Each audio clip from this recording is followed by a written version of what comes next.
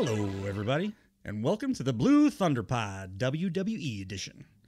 I'm your host, Billy Sullivan. With me, as always, my mom's favorite podcast host and looking very oozy today, Dave Volinovich. Do you think that they said oozy and what's the other thing they say a lot? Day one-ish? No. Oos. They call everybody oos. Everything's oos. I have a question about oos later. Yeah. Do you think that they said that to the point where it was embedded in everybody's ears all the time, and then everybody, because like a lot of guys on Raw were saying oos and stuff, and like not of the Samoan descent, and I'm like, man, how much are they saying oos backstage? They say it nonstop. Because, well, my question, I guess it's not a big like. I'm not trying to do a big reveal or something. My question about I think you are. Jey Uso was doing a promo later in the show in the Raw we're going to talk about today. Yeah, he was talking to the crowd and he was saying oos to them, like in the singular. Like, I'll tell you what, oos, but talking to 20,000 people. Yeah. So, like, it's a catch-all, and I think they say it nonstop. So I think other people are doing it now just because they hear it. Because I have a feeling that Jey Uso talks quite a bit. Yeah. Even when he's not on camera. It's like a Samoan but it's just them though, because apparently it's the whole goddamn locker room. Well, I mean, but it wasn't like a Samoan cultural thing. It was an Uso cultural thing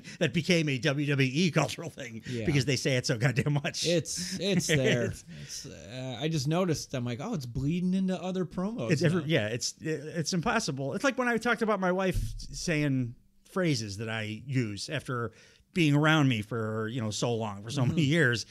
It just, you can't fight that. You're going to start talking like the people you're around that much. So I think everybody's just like... It's osmosis. SmackDown was on... It was Pittsburgh, Pennsylvania. It was at the PPG Paints Arena.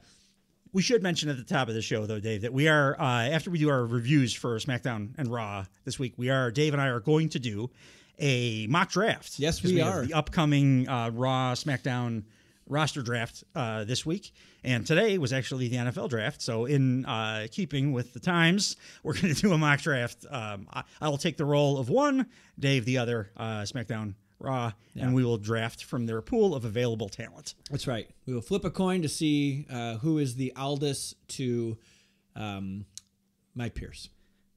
I should just be Aldous because I want to do an accent, obviously. Oh, then I'll be.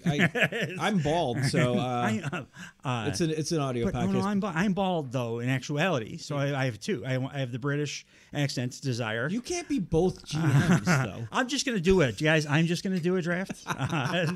I'll drop that separately though for just the freaks out there. Yeah.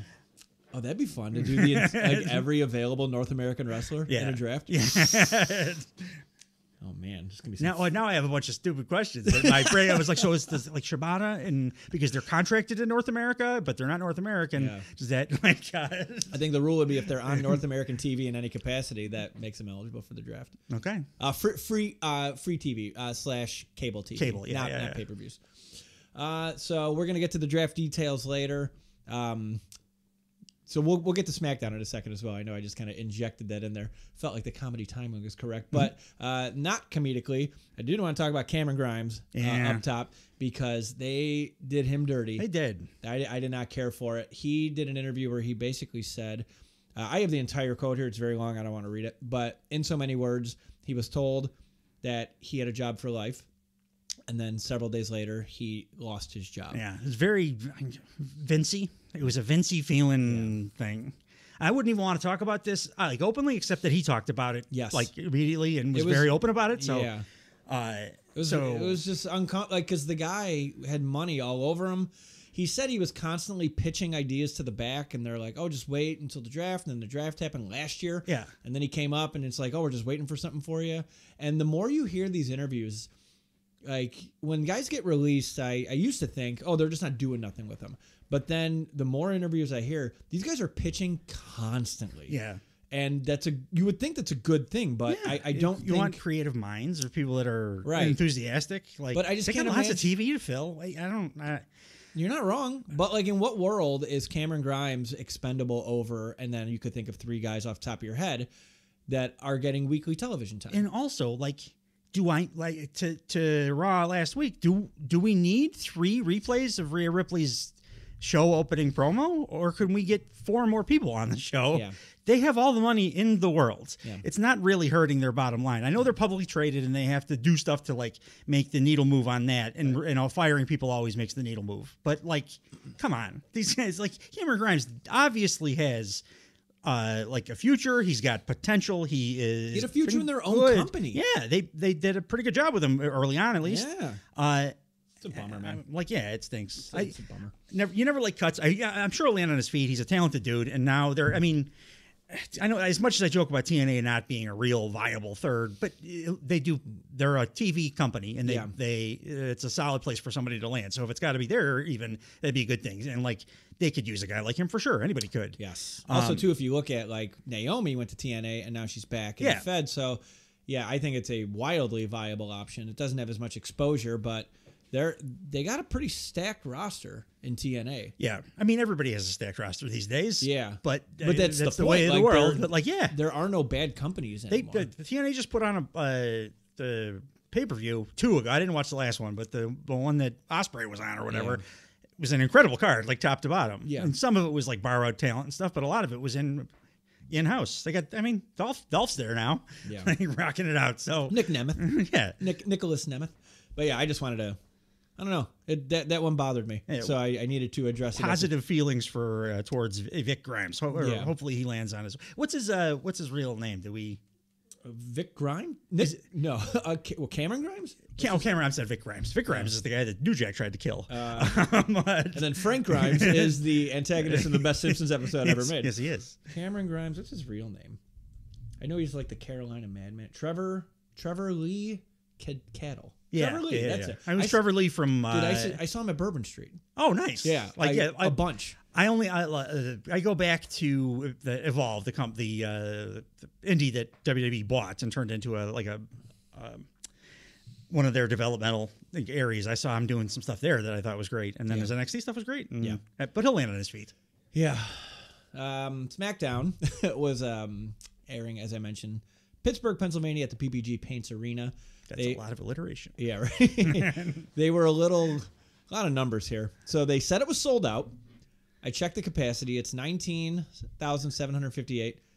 Later in the show, Triple H says we're at 15,000 strong, and then they announced the sellout at 14,994. Yeah. They are really harping on this sellout shit, but just like we can Google the capacity. I people do care, so I shouldn't, but I don't give a shit. Like if all I care about is if it sounds good, looks good, and like 14,000 people, sounds good. But that has a lot of cachet with a lot of people. They just love saying it. They just, but like notice like I don't even bring it up for AEW anymore because that man simply doesn't care about ratings because he has enough money to fund that company until he's dead and never broke. So praise Jesus. He doesn't care. He doesn't care about ratings. There could be 13 people there, and he will put on a Will Ospreay, which is why I get to watch like a 10-week. It's really unprecedented, subtly told story. Days of Our Lives with tights, but they. I was thinking about that too. That's an unprecedented business model where you don't care. You don't care if you're successful. That's why I'm so thankful for it because the thing I like is never going to be that popular. So to have like a billionaire's son happen to like the same shit that I do is wonderful. But it's never happened with like BattleBots or something like where BattleBots does very well, by the way. Yeah, BattleBots is fun. It's been around forever. But like I don't know, a women's professional baseball league or something like that. Like no billionaire's ever been like I'm putting this on forever just because I love this sport. Yeah, because there's not a ton of like billionaires' sons that are super nerds for any particular thing. It's just I can't think of another example of it, but but they're obsessed with the details. Apparently, it's sold out. I guess I can do it again. I don't need to hear Triple H's name or see his face. I kind of like him for like I don't know, a year. Like, I kind of like. I get it. You guys are proud of your guy or whatever. Yeah. Did you know it's starting to feel a little like megalomaniacal? Did you know it was the Triple H era? They may have mentioned that once or twice. I'm sorry, I misspoke. The Paul Levesque era. Paul Triple H Levesque. Do you ever look at the subtitles that I put up for our shows? Oh yeah, I'm usually the one that's admitting fault of saying some kind of nonsense. Yeah, or but for that Raw where they became the sycophantic Paul Levesque worship at Raw. The subtitle was the triple Paul Levesque H era. Yeah. It's a little pretty wordy. proud of that one. Yeah, it's good. They probably don't have that trademarked. We should get on that in that order.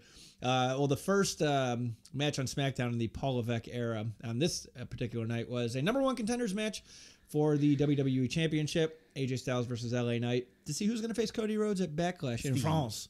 As I alluded to in several texts throughout this week, Undisputed, which is the goddamn dumbest thing ever.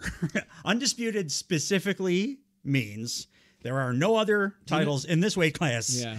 That is why this one is the Undisputed title. The reason that we started even hearing the word Undisputed in our lifetimes was because in boxing, there was a bunch of different heavyweight titles that had been broken up over the years. It was like WBO, IBF, bunch of different titles. Right. And then Tyson beat everybody, unified them all, and became then, for the first time, the Undisputed. And people started referring to him as the Undisputed Heavyweight Champion because he had all the titles. There are very much two heavyweight titles. Did you ever hear the George Carlin bit about that? Where he's talking about goofy phrases we have in English. Oh, yeah. And he's like, undisputed champion. Oh, if it's undisputed, what's all the fighting about? Yeah, what's the fight about? That's good. But, like, I'm pretty sure Damian Priest disputes Cody Rhodes' claim that he's the only heavyweight champ. The reason that they did that is because they unified the titles back when they brought back Big Gold. Then they made a new title. No, but so it becomes disputed then. They merged the two titles together, and that belt is now undisputedly the only world championship. Except for the one that Damian Priest has. Well, correct. Yeah. Oh no. So in 2024. Yes, it doesn't make. I mean, really, the truth is the reason they say it is because they think it sounds cool to say undisputed, which it does. Yeah. But the reason it sounds cool is because that means you're the top, only one. I'm the only guy. Yeah.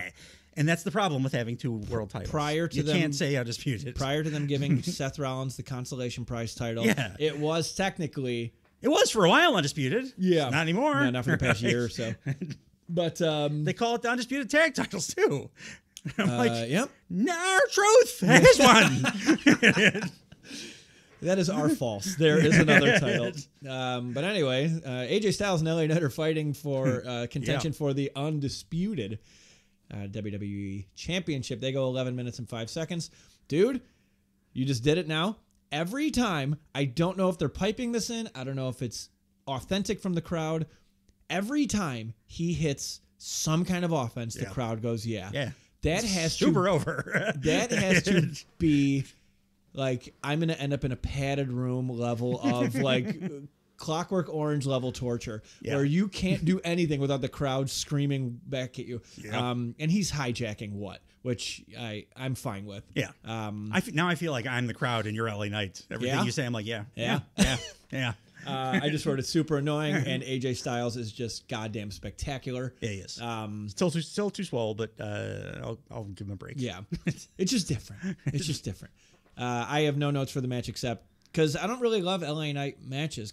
But AJ Styles loves LA Knight match. LA Knight doesn't love LA Knight matches. But I love AJ Styles. Like when AJ Styles gets to like cook and go into offensive he's mode, AJ Styles. He's fucking perfect. He's like in the conversation for greatest wrestler of all time. I can't. It's so like off-putting. There's a reason Will Ospreay uses like 3 of his moves. Yeah, because he's like looks up to him. Yeah.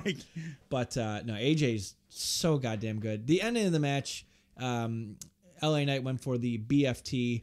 AJ Styles, the big fucking giant. The big fucking giant. AJ Styles rolls under the bottom rope to escape it. And AJ stands up, drops LA Knight's neck on the ring rope, pokes him in the eye, forearms him, phenomenal forearms him, gets the W. So it's Cody and AJ at Backlash. That's going to be very good. As predicted. It'll be great. Yeah. It'll be fun. Very fun match. They did something cool later in the show with Cody, but we're not there yet. But yeah, you have anything else on this match? No, I mean, it's like what we called, and it's a LA Knight match. Yep. They recapped last week what happened with Solo, Paul Heyman, Jimmy Uso, and Tama Tonga, which we talked about at our last episode. You can go take a peek at that if you want. Basically, Solo is filling the power vacuum left by Roman Reigns, and he wants to be the leader. I'm absolutely sold on Tama Tonga after this episode. 100%. But now I think Solo looks like soft because he's got to be in there next to Tama. Yeah, and someone put up a stat. I don't think I checked this. he's like 0-40 in his last 40 matches. Solo Sikoa. Really? Like if you count house shows and shit. Like he murdered. Oh, so he's like he never fought on house shows. Yeah. But like. He murdered Cena. It was like the only singles thing I could think of him even doing. And that was in SummerSlam? It was like, it was SummerSlam. That was a while ago. Yeah. But poor guy. But anyway, most qualified to be new Roman Reigns by a country mile. They show Solo and Paul Heyman in the parking lot. Solo shows up in a very nice suit, and he's got a rock chain on. Paul Heyman says, nice threads. Tama Tonga just appears behind Paul Heyman like a goddamn creep. Solo says, meet the newest member of the bloodline, my MFT. What's that mean? What does MFT mean? Motherfucking Tonga? It could be. They don't say it. They say MFT a lot in this episode. Solo then asks if Kevin Owens is here. Heyman presumes he is since the show already started. So then Heyman walks Solo and Tama Tonga up the ramp, and he never turns his back on him. It's a little subtle shit that Heyman's like a master at. Like he will not take his eyes off of Solo because he doesn't want to get crushed. Right? I love the Heyman's reactions to everything Solo does here. And Tama Tonga is, I watched him in Japan. I watched his stuff. Mm. He's more intimidating in the 2 weeks in WWE than he was at any point in anything I saw in the last decade of his work in AJPW. They keep peppering in too. He's the son of Haku, and they're like, Haku, universally known as one of the toughest men, if not the toughest man ever. Every time they say that, I'm like, I hope Haku didn't beat that poor boy when he was a child. So they're doing good stuff here. They're doing subtle stuff, which I really like. In the ring, Nick Aldis standing there. He introduces Paul, Triple H, Levesque. Yeah. Yay. Triple H is hyping the bright future and acknowledging and respecting the history that made that future. And then he brings out A-Town Down Under, the current, what are we calling him now? WWE? Undisputed Tag Team Champion. So Triple H actually says they are now, or maybe Nick Aldis, one of them said, they are now to be known as the WWE Tag Team Champions. Yeah. So that Universal shit apparently doesn't apply to this title. When they posted it on Twitter, though, they did say undisputed. Son of a bitch. Editing, fellas, editing. They showed the new tag titles, and they look fucking awesome. Love them. They are throwbacks to the ones Demolition held. Almost perfect. I would throw a little bit of color in just a small amount. Yeah. A little bit of blue in the middle, or blue and red or something, because they're all. It's like the IC title. And it reminded me a lot of the belt that we talked about liking quite a bit, the Eddie Guerrero World Title. Yes, that from that era. The World Championship looked very much like these tag titles. Yeah. It must be different people designing the belts for the different shows, because I pretty much universally like or think that every belt that they've introduced on SmackDown has been at least an improvement, and some of which, like these, I really just like. Yeah. And everything that they do on Raw, I think looks like terrible toys, like old, left in the sandbox all summer toys. Like, that got me. Weren't the American Chopper guys doing belts for a while? They were, yes. Yeah. So there you go. I just wrote these new belts look fucking great. Yeah, Triple H goes to handshake Grayson Waller, and Grayson Waller kind of avoids it and then shakes Austin Theory's hand instead. Nick Aldis gets right in his face, says, if you disrespect Triple H like that again, these titles will be gone. And then he announces a fatal four-way for the #1 contendership for said tag team titles, which is up next. So that was a segment. It was basically a not as fun version of the one they did on Monday Night Raw, because R-Truth was not in this one. Could have just done it with Nick Aldis. I didn't need Paul Levesque's big head out there again. How else are you going to know that the future is bright without Triple H being there? Getting a Dana White vibe from him these days. That's very good. The #1 contenders tag team match to see who's going to fight A-Town Down Under included the Street Pop. My whole mouth fell out there. The Streets would be a good, the Merry Street Puppets. The Street Profits, New Catch Republic, Legado del Fantasma, represented by Angel and Umberto, and AOP. This went 17 minutes and 14 seconds. It did not start yet, though, because they went to break, and when they came back, they were backstage with Kayla Braxton and Naomi. Why did they do this? I don't know. I hate it so much. I was expecting, I had to rewind and be like, did I miss a whole match? Because that was a match. I was like, cool. This is going to be a good match. Yeah. Now we're at commercial, and then you come back and you're like, did I miss the match? Why are we talking to Kayla Braxton right now? I don't know, but she's talking to Naomi, saying she earned number one contention last week. Maybe Triple H should keep his ass in the back so we can fucking look at the way that they lay these shows out. It's a little better. Yeah. Kind of a couple misses all around in wrestling this week with production misses for everybody. For sure. She's saying, Kayla Braxton saying to Naomi, you earned a number one contention match last week, putting you in line to fight Bayley. And you think this can interfere with your friendship? Naomi's no. That's basically it. Yeah. And they're really hyping that it's been 2 years since Naomi's last singles championship match on SmackDown. Wasn't she gone from the company for a considerable amount of time? Like 9 months or something. That's like me saying, like, oh, it's been about 25 years since you played for the Cleveland Indians. Like, yeah, when I was fucking 8, I did. I wouldn't say that, though. And then next week, it's Naomi versus Bayley for the SmackDown... Oh, Jesus. Women's Universal. I'm sure it's undisputed if it's on SmackDown. Oh, I'm sorry. It's undisputed. I get my words mixed up. In case you forgot, we have a number one contenders tag team title match that they cut right back to. You better call. I thought you were going to do the. In case you forgot, you better call somebody. Oh. He does sit his fat ass next to Triple H and Gorilla for all these shows. Sure. He's such a jerk off. I can't believe he's Triple H's right hand man. Well, nothing says super professional like a back of your head tattoo and dreadlocks. I got a hot take. Karrion Kross, noticed this when he was walking to the ring. He's got real pre-2011 CM Punk vibes.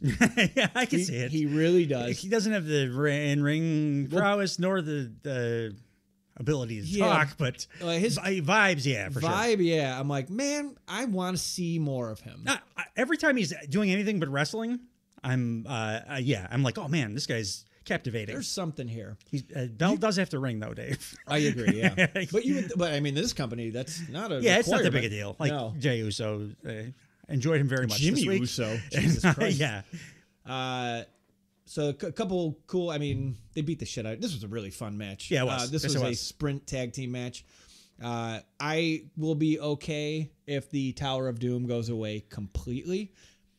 Where you sit on guys on the top rope, and then one guy goes to superplex, and another guy goes to powerbomb that guy, and then one guy's pushing it. It doesn't look good though. Yeah, no, it doesn't. It did once in TNA, and they do it 100 times. And the payoff isn't great, and then the setup takes way too long to get to a thing that doesn't pay off great. Similarly, but I did like this match in general, though. No. And this, I'm just nitpicking about, and this isn't even particular to this match. Yeah, Tower of Doom that can disappear. It can go away completely. And also, could we stop pooling each other outside to catch big spot dives outside the ring? I'm fucking tired of that too. Yeah. Because you just said it, it doesn't pay off. It doesn't. Everyone knows it's not the finish. So what are you doing it for? It also you see it coming then a mile away. That's why I like Darby Allin's dive so much, because it's always just one person and you never see it coming, and it's like a surprise every time. Cash Wheeler's got one of those too. Cash Wheeler just becomes Darby Allin in big matches. We talked about it on the pay-per-view. Last week. Yeah, he's incredible. Darby Allin. That's funny. But yeah, when everybody gets in the big group, you're like, okay, I see what's coming, and it's not that impressive. When you know it's coming, you're watching it.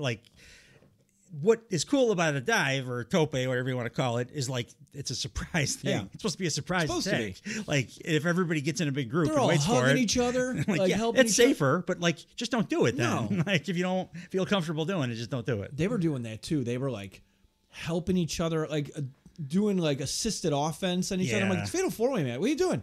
This is a title match. You should be trying to win. It shouldn't be cooperative or a contention. No, not at all. But I mean, credit where credit's due. The first big spot note I had in this match, Angel does a running soccer kick to Montez when he's sitting on the ropes, and it sounded brutal. Yeah, brutal, and it looked brutal too. It was great.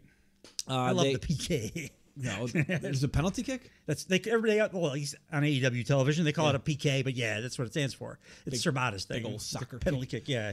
What was Legado del Fantasma did a Doomsday drop kick on Tyler Bate. That looked awesome. It was great. And then my favorite wrestler on planet Earth, Angelo Dawkins, comes in and he pounces Umberto into space. He is still out there. He's orbiting Jupiter right now. I love that pounce of his too. He's why do I like him so much? Because he's great. He's so good. Yeah, and because I think he figured his you have a good eye for talent. I think he figured really his gear out. Good wrestler. He looked. Dave and I on the other episode, if you guys haven't checked it out yet, our AEW episode that will drop the same time as this one, we decided that our favorite wrestlers are Angela Dawkins for Dave and Willow Nightingale for myself, respectively. I don't know. We're just seeing things differently. Yeah. And then, super fun match. Like, I'm not going to list off all the spots. I would go back and watch this one again because it was a sprint and everyone's trying to get as much in as they can. I did watch some of this match. It was a long sprint. I went right back and watched like bits and pieces of it at least, and like a second viewing. So yeah, no, it was a great, really good match. A ton of fun. The finish saw the Street Profits do a. They're calling it the Revelation. It is a sky high / neck breaker. They did it on Angel Garza for the W. There's a big uptick in usage in the last month of the Sky High. I love D'Lo. His moveset was like when I used to do Creator Wrestler. It was all D'Lo Brown. I would do a bunch of D'Lo Brown stuff, and then Al Snow's Snowplow was my finish for like every guy that I created. Oh man, he can come back. I'm good with D'Lo Brown. Put him in the Pride. Yeah, sure. I'm fine with that. Get rid of just don't group everybody by race anymore. We could do that too. It's wrestling. We don't have any other choices. But yeah, so it's going to be Street Profits versus A-Town Down Under, presumably at Backlash. Yeah, right. Maybe they can squeeze a good match out of A-Town Down Under because they're pretty talented. Yeah.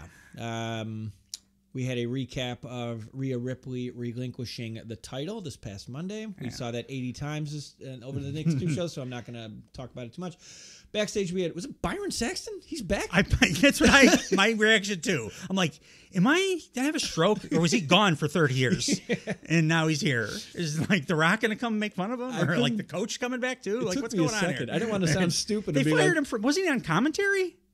He was for a long time, before this group, right? He was on commentary. It was before they did the last change up. Like, I'm not, dude. I can't keep up. They changed so many times. When Booker T went to NXT and stuff, like I think Byron Saxton was on one of the shows. It's hard to keep track. It sounds correct what you're saying. Yeah, Byron Saxton is interviewing Bayley, asking her where her head's at before her match against Naomi tonight. Bayley says, since she's the only women's champion in WWE right now, makes her appreciate the title a little bit more since Rhea Ripley dropped, but apparently fuck Kairi Sane and damage control does. She said things are bound to change with the draft coming up, and is excited she is to face Naomi. The one thing that won't change is her losing. I had a question about this. So, if the draft, let's say the draft is Friday, and you have a title match the following Monday, and you get drafted away from that match, do you get to keep your title shot? You're asking deeper questions than I think the Fed wants you to ask, Dave. The real answer is we're not going to book somebody who we are about to book to be drafted to be in a title match. They've done dumb stuff like that before. Vince fucking made JR learn about his big giant life change on air. Dude, did you read his book? Of the harder, Under the Black Hat? Yes. Like, he goes into depth about because that. It's a monstrous thing to do to somebody. It was his second in command at the time, too. Wildly humiliating. Shit. I have to get through one of these without talking about that guy. We should do a Vince jar, like a swear jar, but we have to put a quarter in every time we bring up Vince. Backstage again, we have Solo, Sikoa, and Paul Heyman. Heyman's apologizing to Solo for being unable to find Kevin Owens, who they're searching for. Solo walks off ahead of Heyman, and he goes into the gorilla position. Heyman says he's not trying to piss off Solo, but he's making decisions that aren't his to be made yet. One day, yes, but not now. These are decisions that can only be made by one man. Solo asks if he's done yet. Heyman asks if Solo's MFT is coming with. Again, this MFT shit keeps popping up. Solo smirks, and he just shows him his thumb. Like, look, I got a thumb. Illegally taped up thumb. Yeah. Super, super overly taped up. And then they both walk to the ring after Solo's music hits. Does Umaga have any kids? Umaga, I think so. I want him to be his bloodline to be a part of the bloodline. Umaga children. Zilla Fatu. They just signed Jacob Fatu. Yeah. So probably. So he's probably going to come in. Oh, Umaga's son now training under WWE legend following recent incarceration. So who is he training under? Let me see. Booker T. All right. I think so. Booker T. How does he find the time? I think it's he's commentating for NXT and doing just nonstop podcasts. Yeah, that's cool. In the ring, we have Solo Sikoa and Paul Heyman after they come back from commercial. There's a large "We Want Roman" chant, and Paul Heyman looks like he's choked up and he's about to reply. Yeah. Solo grabs the mic out of his hand. Solo tries talking, and now Solo is getting the Dominic Mysterio treatment. Yeah, where he is getting... Roman's going to be so hot when he comes back. They're just they're doing... This is the Lion King, man. Yeah, they're like salting the earth for the eventual uprising of the hero. And he can't talk. Every time he tries to talk, the crowd's booing him like crazy. But he eventually gets it out. Solo says, "Last week I had to lose a brother in order to find me a new one. My MFT, Tamatonga." Motherfucking Tama. Or Tonga. Tonga. They go to the entrance ramp and they show Kevin Owens is just ejected onto the rampway. 2 shows where we've seen ejections. Yeah. And he's bleeding pretty bad from the head. It's so, like... When was the last time? I know I kind of asked this, but it was a different thing for Cody's. Yeah. When's the last time somebody was allowed to blade on regular WWE programming, like in the ring? He wasn't even in the ring. But I mean, they're having a match, and he's bladed. Long enough where I can't think of anything. It's like, it's that Eddie Guerrero era, right? I mean, I can't think of anybody in the modern era. I know, like, they've had the hard way, like Lesnar Orton had Lesnar do it the hard way, and that was on a pay-per-view. You're talking about like on regular TV, like blading on TV, yeah. Great question. I don't know. I mean, Cody do it, but that was in a controlled backstage type of environment too. So, well, if you know the answer, phones are open. I know Roman used a blood capsule like 10 years ago or something. Terrible. So Kevin Owens is bleeding.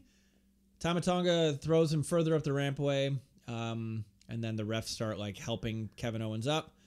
Tamatonga goes into the ring. He puts up his finger. The bloodline pose, then Solo does it, and then Heyman begrudgingly does it. Heyman looks like he's had a Stockholm syndrome. He looks like he's just constantly nauseated. Yeah. Kevin Owens rushes back to the ring, attacks Tamatonga, throws Solo in. Solo throws KO into the steps, and then they fight into the. Oh wait. Solo throws into steps. I don't know who threw who into the steps. Somebody. I'm missing it now. KO got some offense here. Yeah. They fight into the ring. Solo spikes KO. Tamatonga continues the beating. He attacks security and then gets a chair. Nick Aldis comes out and he warns both of them to stop. And Solo throws the chair out of the ring and then they leave. So it was somehow those same security guards from AEW. Yeah, again, two big monsters everywhere. What is with this company, this industry where you're allowed to beat up the help and not get a fine or anything like that? It's weird. Again, third segment in the row. There's a lot of segments back to back. They pack stuff in on SmackDown, man. 4. So they go to the parking lot. Nick Aldis and Paul Heyman are there. Nick Aldis asks Paul Heyman if he was aware that Tamatonga's rental car has been smashed into Kevin Owens and his 2 cars just T-boned. I like Heyman's reaction. This was not authorized. Nick Aldis says, on my show, we settle in the ring. I will not tolerate this kind of savage behavior and make sure that the bloodline understands. If you don't, the consequences are equally savage. And then he goes, losing isn't the only thing that has consequences. Yeah. Nice continuity. Yeah, and I like that Nick Aldis is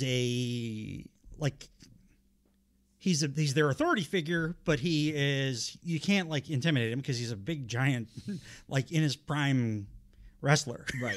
So it's confusing to me why he's the GM at all, but but he's you can't, every authority figure ever, except for Triple H. Right.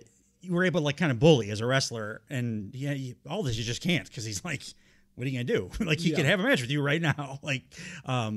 He's an impressive kind of dude. I think it was here too. I didn't make the note of it, but I think he made the mention at some point around here that with the draft coming up, he might have mentioned it with A-Town Down Under, but he's there's gonna be a lot of executive eyeballs on the show. So he's it's when you're showing your house, you're we need this place to be spick and span. Yeah. Because we have, business to conduct. I like his character as a boss. He feels like a boss. Usually it's either evil or a pushover. Yeah. And this dude just feels like a boss who has the backing of the company behind him, and he can he knows it, so he can confidently tell people what they got to do. Yeah. It's nice for its change. You don't see that very often in wrestling. No. What we do see very often in wrestling, though, is people who have the similar lineage ethnicity fighting each other. Oh, yeah. How do you like that for a segue? Carlito versus Santos Escobar for a 7-minute and 34-second match. The crux of this is Santos is saying he had nothing to do with the attack on Dragon Lee that took him out of WrestleMania. Santos was on Raw this week too, wasn't he? Oh yeah, yeah, yeah. He's good. Yeah, he's good. He's like not interesting, but he's good. I have some thoughts about that match too. But we'll get there. Well, for Raw, I said the reason that Santos Escobar left the LWO is because Mysterio brought in Carlito without consulting him, which is bringing us to Carlito fighting Santos Escobar. It's good that it's like in the middle of a SmackDown. It's a nice payoff, right? Anyway, Santos Escobar won with a Phantom match. Let's go talk to Carlito for a while. It's whatever. It's like a who. Like they didn't need to have a match. It's another who done it. Like who attacked Dragon Lee. That's fine. Maybe it was Mercedes Martinez. In the sky, this is different. I like this. In a skybox they show Mercedes Martinez is on the AEW women's roster, isn't she? It could be her. Kayla Braxton is interviewing Damage Control from a skybox, which I really liked. Dakota Kai is Damage Control is still Dakota Kai says Damage Control is still the most dominant force in WWE. She's not willing to say that Io Sky is a former champ. She's getting real salty about that. The Kabuki Warriors are still tag champs, and that's not going to change. And then Jade Cargill's music hits, and they're at the next box. Her and Bianca Belair, they're at the next box over. Well, it couldn't have been a sellout then, Dave, because those two boxes were occupied by talent. You're not wrong. Well, Triple H said we got a full house. So, but I thought he's the Pope. You have to believe everything he says. I thought it was wildly coincidental that out of all these boxes, they happen to have. This happened the first time. I do like that they were up in the box because it does play into the match later that's going to happen. Did you see Tiffany Stratton is evidently a listener to the program? Why is that? Because she, in an interview this week, said that her and Bianca Belair have a lot of physical attributes that are similar, and that's why they have a lot of very good chemistry in the ring together, which is essentially what I said, why they should have been the tag team that they had together rather than Jade and Bianca, because it exposes Jade a little bit. Tiffany Stratton, if you would like to be a guest on the Blue Thunder Pod. You're located in Frankfort, Illinois. Just call us at the number on the bottom of your screen. Fly in. We'll go pick you up at O'Hare or something. We'll go get Portillo's. They did. This is another cool thing they did. Cody cuts. Kid Cudi is there? Kid Cudi, yeah. I'm in the pursuit of happiness, and I know. It's a good song. Sully Cudi. I like the remix, too. Cody cuts a promo from London, England, which was apparently an adjacent live event that they had, and he's hyping AJ Styles' win. So this is pretty cool. And I'm like, I've never seen this before, and it's also showing like, wow, these guys are big. Because I was wondering, like, why is Cody? This is the first show he's not on it. It's SmackDown, and it's like right before the draft. Cody's missed, by the way, when he's not around. A little bit. We don't know what we're going to talk about when he's not around. Yeah. Cody calls AJ the modern excellence of execution. Didn't love that. I mean, it's just not a great comp. No. Modern HBK would be much better. Much better. He takes the belt off at some point, and all you hear is the Velcro. It just makes it sound so... It looks so cool. And it's the Velcro belt. He's hyping that they have a contract signing next week. Draft day, which is when... It's right now. We're going to do it at the end of the show. Yes. Up next, they have the Women's Championship match, Naomi versus Bayley. They went 11 minutes, 20 seconds. I think Bayley has new music. I don't know. I did not notice. Maybe I jumped on the show or like coming back from a commercial or something. I didn't quite get there because I think I would have noticed that. Yeah. Is it? It's like it starts with it. More baby faces. And then like it's got more of like a 4 on the floor kind of beat to it. I think. Sounds pretty standard WWE generic. Yeah. It sounded super generic, yeah. Why are they doing that to everybody? Like, music matters. Yes, music matters. The only reason I even watch Nakamura anymore is because he walks out. Yeah. My next note was Naomi moves so slow. You hate Naomi almost as much as you hate Mercedes Moné. I don't hate Naomi. She just... There were parts of and I tried to like kind of reset my I paid closer attention too, and it's a little so slow. It's methodical. We'll go. Like again, I have trouble deciphering. She's not moving any slower than Damian Priest. Like, but like she'll do her little like jump, like what's it called, the rear view. Yeah. Lightning fast. Yeah. But then she'll do other moves where like it's comic. It's like she's moving like Orange Cassidy, like slow. Yeah, it's like the setups to stuff. It make what it does. I think and the reason it stands out to you, I think, is it makes it feel a little bit more choreographed. It's the getting into positions for stuff. That could be doesn't feel natural. Doesn't feel like an athletic move to get into the spot. And then when you don't do that athletically, if you don't do the getting into your position athletically, it looks like you're doing a dance more than a fight. Right. And I think that, I'm with you. Like her actual moves, the moves themselves, I think she does it at an appropriate speed. Sure. It's the the setups and stuff take longer than they should, which makes it look like she runs a rope. You know what's going to happen. She looks like she's about to run. Like when she's like, okay, I'm going to go run now, and like I feel like basically all the stuff that isn't the move specific. Like I think before I was looking at the moves and be like, no, she's hitting that with the right kind of force or whatever. But you're right though. All the setup stuff, like and the rope running, like when you're getting to a place in the ring, everything she does there looks more methodical, like or contrived, and it makes it look it makes it look cooperative. We don't want this to look cooperative. Yes. We want to make it look like a fight. So I agree with everything you said. And I think the cooperative part is what really bugs me because I'm supposed to believe that the person you're doing this to is just going to voluntarily, slowly wait for you to get into a spot. Yeah. That's why I've never had a problem with botches. People always are bitching about botches in matches. If somebody doesn't get hurt, a botch is a good thing occasionally because it would happen in a fight. Right. Like if fights really did go down, like in a way that they go down in wrestling where people do 450s or whatever, like as a thing in real fights. Well, sometimes that would get screwed up and you would like trip or whatever. So that's not really a problem in a match, but like methodically getting into a position that makes it look like you're cooperative. That's a big problem. 100%. Yep. Good. I'm glad you came around on that one. Yep. So like, and it makes me not like, I love Bayley, but like I'm kind of can't watch Naomi matches. And I'm not really as interested in after. Maybe I should not have listened to you because I think it ruined Naomi for me. And I like Bayley matches are generally pretty fun. Yeah, I like Bayley. She thumps the hell out of people. Yeah, but the finish had nobody being thumped. That's a bad transition. Tiffany Stratton attacked everybody. Tiffany Stratton attacks Bayley on the outside. If you attack people on the outside, is that a DQ?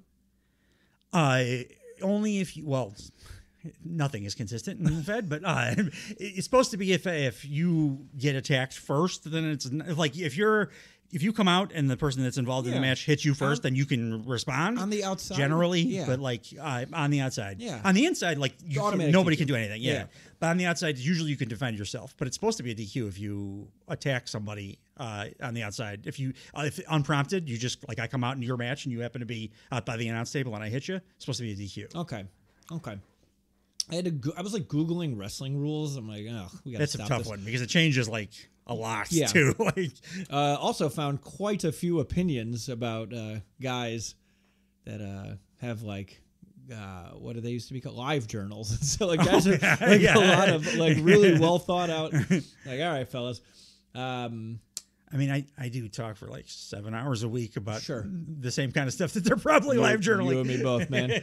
So they have, she does the prettiest moonsaults ever on both in the ring. I really like that everyone that could have potentially wanted to interfere in this match was in a skybox. Yeah.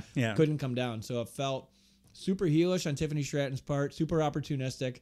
I already loved her. Yeah. Like I like her even more now. They're just fleshing her character out even better. That was the end of SmackDown. I thought it was a pretty good episode of SmackDown. Yeah. We got like new cool belts, and I got to see Kevin Owens' blade. Yeah. You're always going to win with me if you get Kevin Owens in a match, like a very physical match, even if he's not coming out on top, and he gets the blade. Tama Tonga is the star of the Bloodline right now. Yep. And I love Paul Heyman, all the work that Paul Heyman's doing right now. It's going to be funny and interesting and fun to see Paul Heyman be the damsel in distress that gets rescued by returning superhero Roman Reigns. It should be a lot of fun. It'll be. Let's just hope they don't put him in a plexiglass full of concrete. Kill the wise men Yeah. with lightning powers. I'm adding columns so we could have our drafts taken seriously. We're going to do the draft after we do Raw really quick. So Monday Night Raw was in Columbus, Ohio at the Schottenstein Center. It was on the campus of Ohio State. Did you watch this episode full on, Dave? Whole thing all the way through? We're going to find out, aren't we? It did say 3 hours this time, so I have to assume I did. If you didn't listen last week. I didn't take I didn't do per match notes. I just did all my goofy thoughts this time. Yeah, so I got you, boo. We may not catch it if something got edited out. It was listening back to last week. It was really fun. Us coming to the conclusion. Loved it. Wait a minute. It opens with. Can I actually? I want to say something to that. You have to. Listening back to it was a lot of fun. Also made me realize that I must have sounded like a grumpy old dick to Dave the last 4 Raws that I was like, oh my God, the pacing on these shows is trash. Realizing that no, the ones he's been watching pacing's been absolutely fine. So I must have just been sounding like you only are saying that because it's the Fed and you hate them. I'm like, no. It's because the pacing on the shows is trash. That is pretty funny.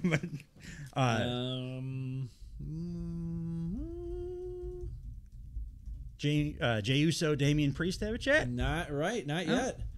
They had it opens with developing story. That's the first thing you see.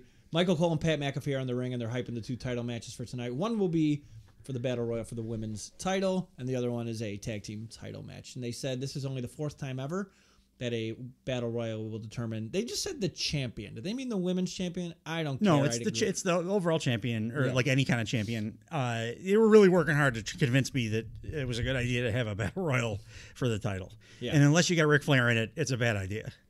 So then, Jey Uso started in ring. Like I mentioned, he's turned what? Oh no. I said this about LA Knight. He's turned into what? 2 different guys have done this with different words. Jey Uso has turned what into yeet, and he leans into it, man. Yeah. He starts saying stuff. That's all I wrote. He started saying stuff. It's Jey Uso. He's not. I mean, he's good here, but he's not saying anything that matters. He starts saying stuff, and then Damian Priest walks out. Damian Priest is wearing Jordan 12 retro playoff shoes. I did. God damn it, they're pretty. Those are dope ass shoes. I did the chasm. We'll get into what they say in a second here, but the chasm between Damian Priest and Jey Uso on the mic is vast, and I don't know if I would have brought it to as much attention as this back and forth did, because one guy sounded like scripted as fuck, and the other guy sounded like he had a bunch of charisma and was talking. Yeah. Yeet. Damian Priest talks about one specific night last year when Jey Uso beat Damian Priest's ass so bad that Damian Priest went up to Jey in the locker room and said he earned his respect, which is why he wanted Jey Uso in Judgment Day. And then they went out drinking. Did they ask him to be in the Judgment Day? I don't remember that. I don't remember that. It might have happened. I just have no recollection of it. It seems like the Judgment Day was pretty busy as far as my memory goes. Yeah. We had some Sami Zayn stuff happening for a year, and then some Cody Rhodes stuff happening for a year, and then a few months of The Rock. So I don't know when Damian Priest was... Jey might have asked him to be their driver or something. Could have been. Speaking of, that was a funny line. So after Damian Priest said all that, and he's like, "Oh, me and you, we went out drinking," and Jey really quickly goes, "I took an Uber." yeah, that was.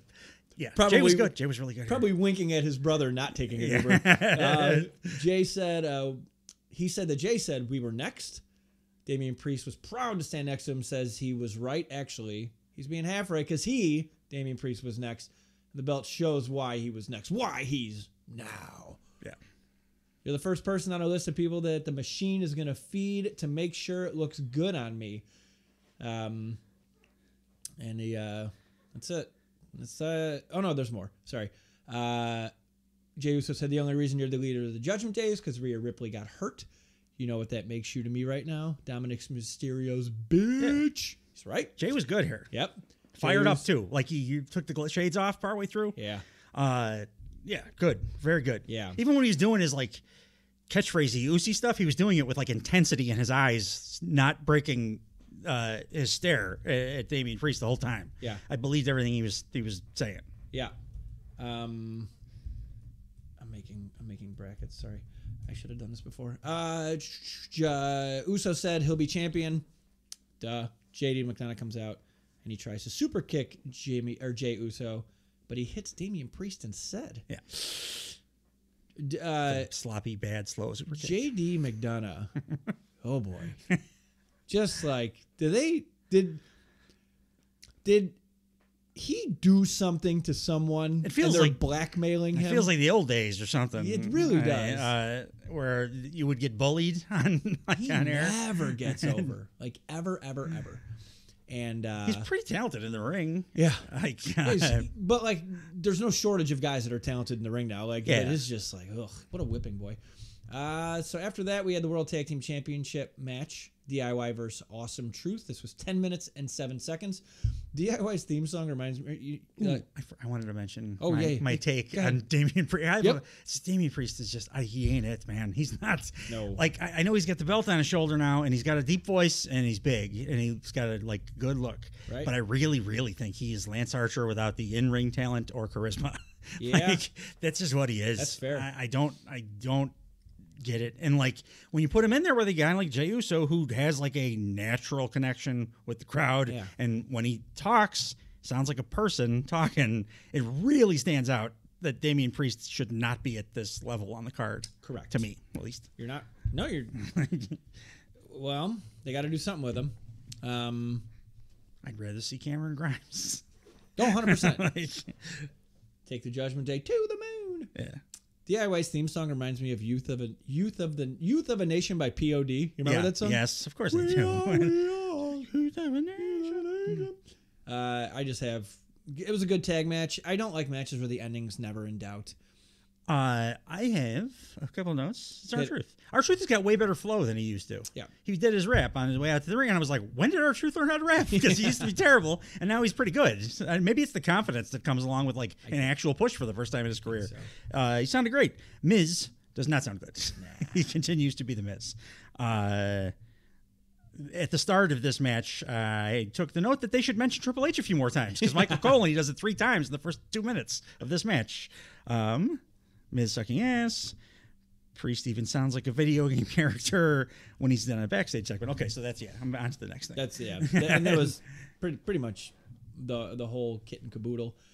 I just don't.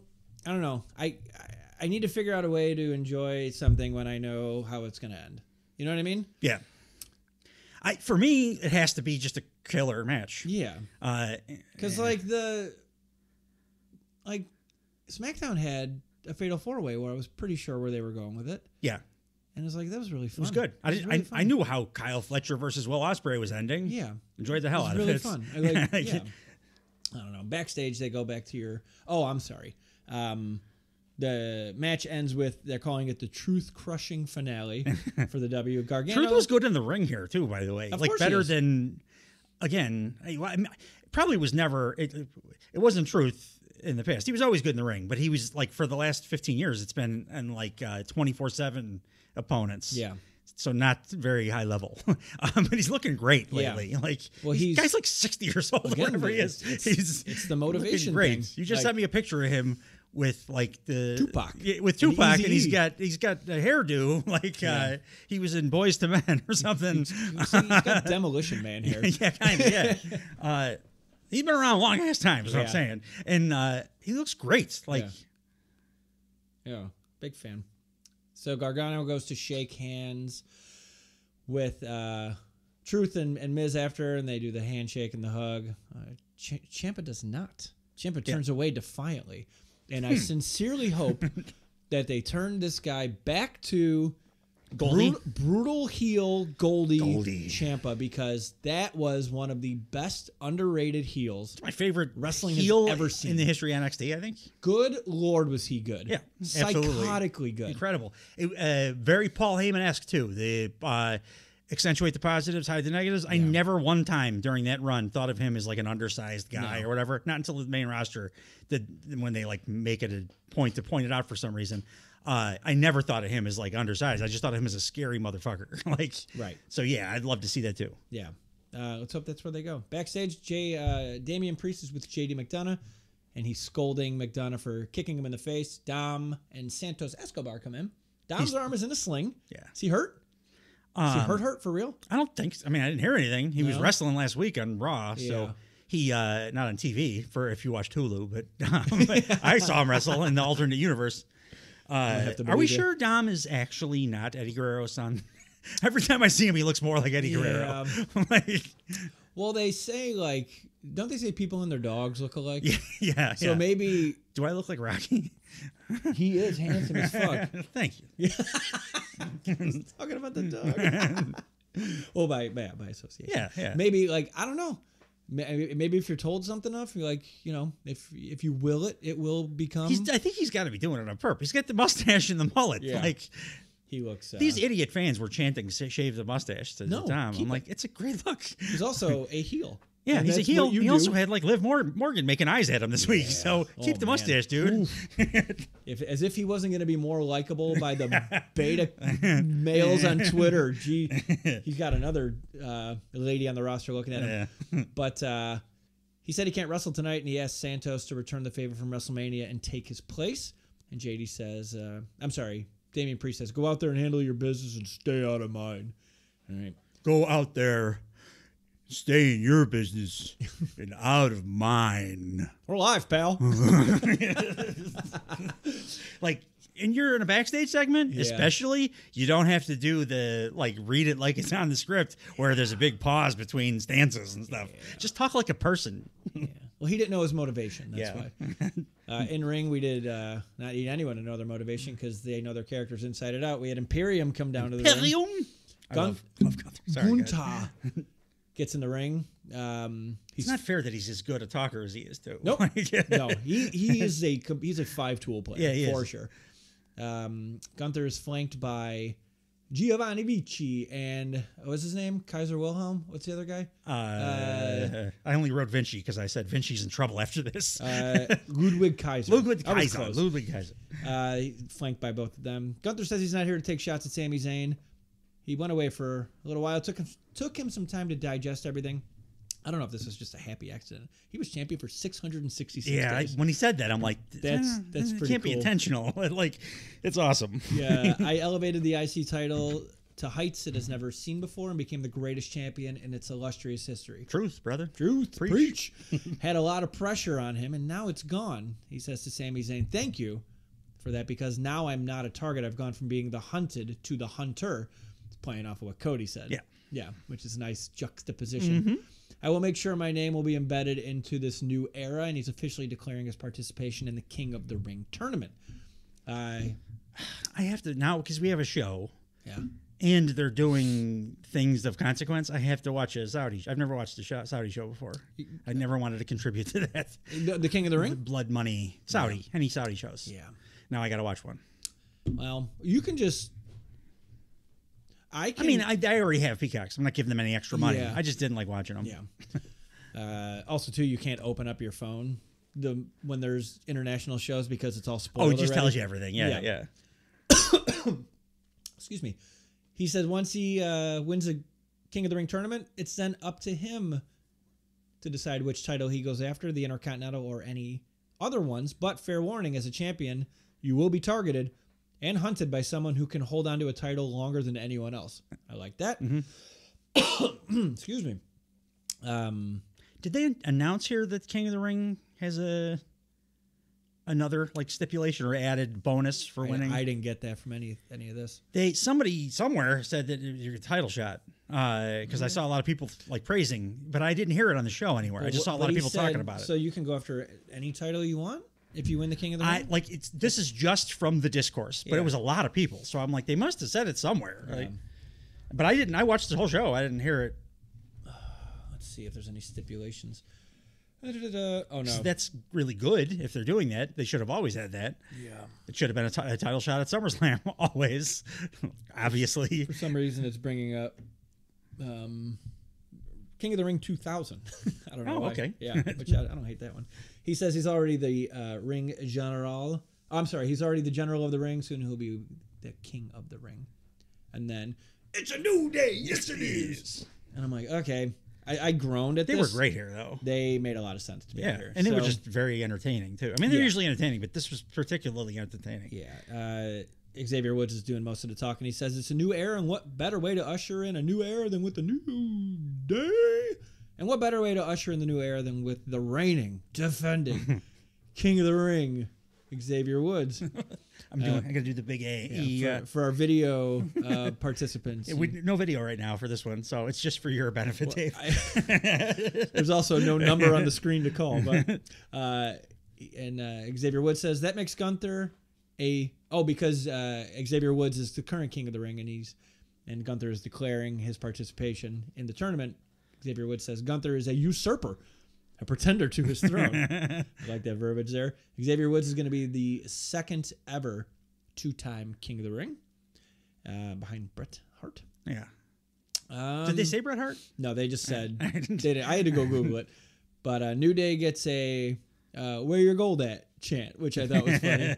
Where you going at? They also said you lost your title to Sam Zayn, which I was like, I love you, New Day. Sam Zayn. Because you lost your belt to Sam Zayn. That's funny.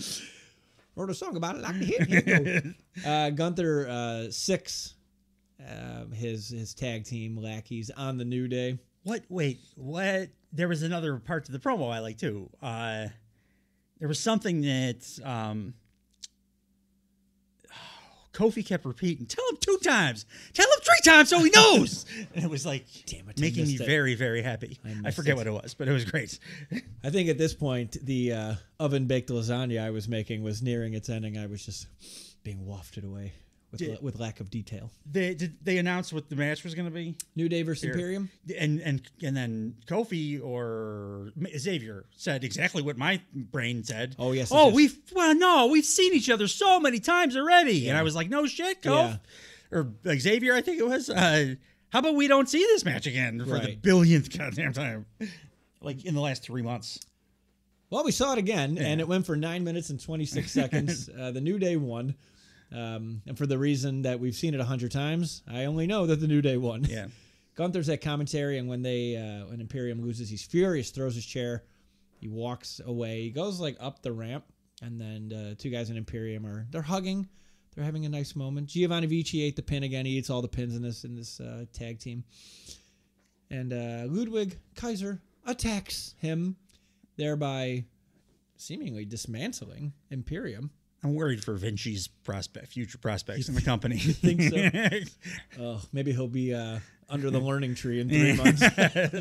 But so while this is all going on, Gunther has walked back to the backstage. Kaiser also walks back. The camera follows him, and we see that Gunther's waiting for him in the gorilla position. And Kaiser says to Gunther, I told you that I'd get it done. And Gunther starts smiling really big. So this was all coordinated. I'm a little worried that this is going to lead to Ilya Dragunov being put in this group because he happens to be Eastern European. Yeah. And he's a star. He is an individual. Yeah. What's great about him is that he's like a big, bright, shining on his own star. Right. He does the thing when he's coming out, and it's awesome. And everything about him screams like this guy needs to be on his own. And I'm just worried they just debuted him, and then they got rid of one of the guys in their Eastern European faction, and it's WWE. So they're like, oh, Eastern European guy? Go with the Eastern European guys. That's all. Probably. I really hope that's not going to happen, because I think Ilya Dragunov could be like a main event star. Well, I mean, we were just praising Tommaso Ciampa for being a vicious heel, and now he's cosplaying as Triple H. So we'll see. They do a quick WWE speed promo. I know we talked about this like once or twice, but apparently it's on Wednesdays at 12 a.m. Eastern time. Have you seen any? Not a single one. It should just be called WWE Short, because it's not that fast. It's just short matches. 3-minute matches. Yeah, it's not super fast though. Have you watched them? I saw clips. Not great. So Not great. Let's move along. Speaking of not great is how they're handling Andrade, but they do give him a package here. And he says, he's many things, but he's nobody's fool. Nobody's fool. Who's that, Cinderella maybe? He betrayed the Judgment Day. I think so. And then he says, Judgment Day didn't want a business partner. They wanted a servant. And nobody tells him what to do.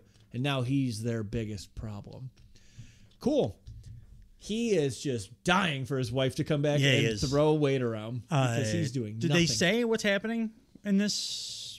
Like what he's got coming up on this show in his little thing here? If they did. I think they did. Because my note was the Hulu viewers must be pretty confused right now because he's teaming with Ricochet for seemingly no reason. Yeah. If you didn't. If you watched Hulu and didn't get to see that match. Yeah, no, they probably mentioned that. But again, I think I was spooning down lasagna at this point. In ring. And I went to go get lasagna because I paused it here because you knew it was coming? Drew McIntyre was coming in the ring. So we had an in-ring segment. Drew McIntyre comes out. Right away, CM Punk chants start. And Drew McIntyre sits. I was chanting CM Punk because for the second week in a row, I'm going to ask, where was CM Punk? Yeah. Put him on my TV. Saving him for the draft, man. He can make my weekly viewing better. You're preaching to the choir. Triple H, God King that you are. Like, why don't you put your best guy on the TV, please? He's not.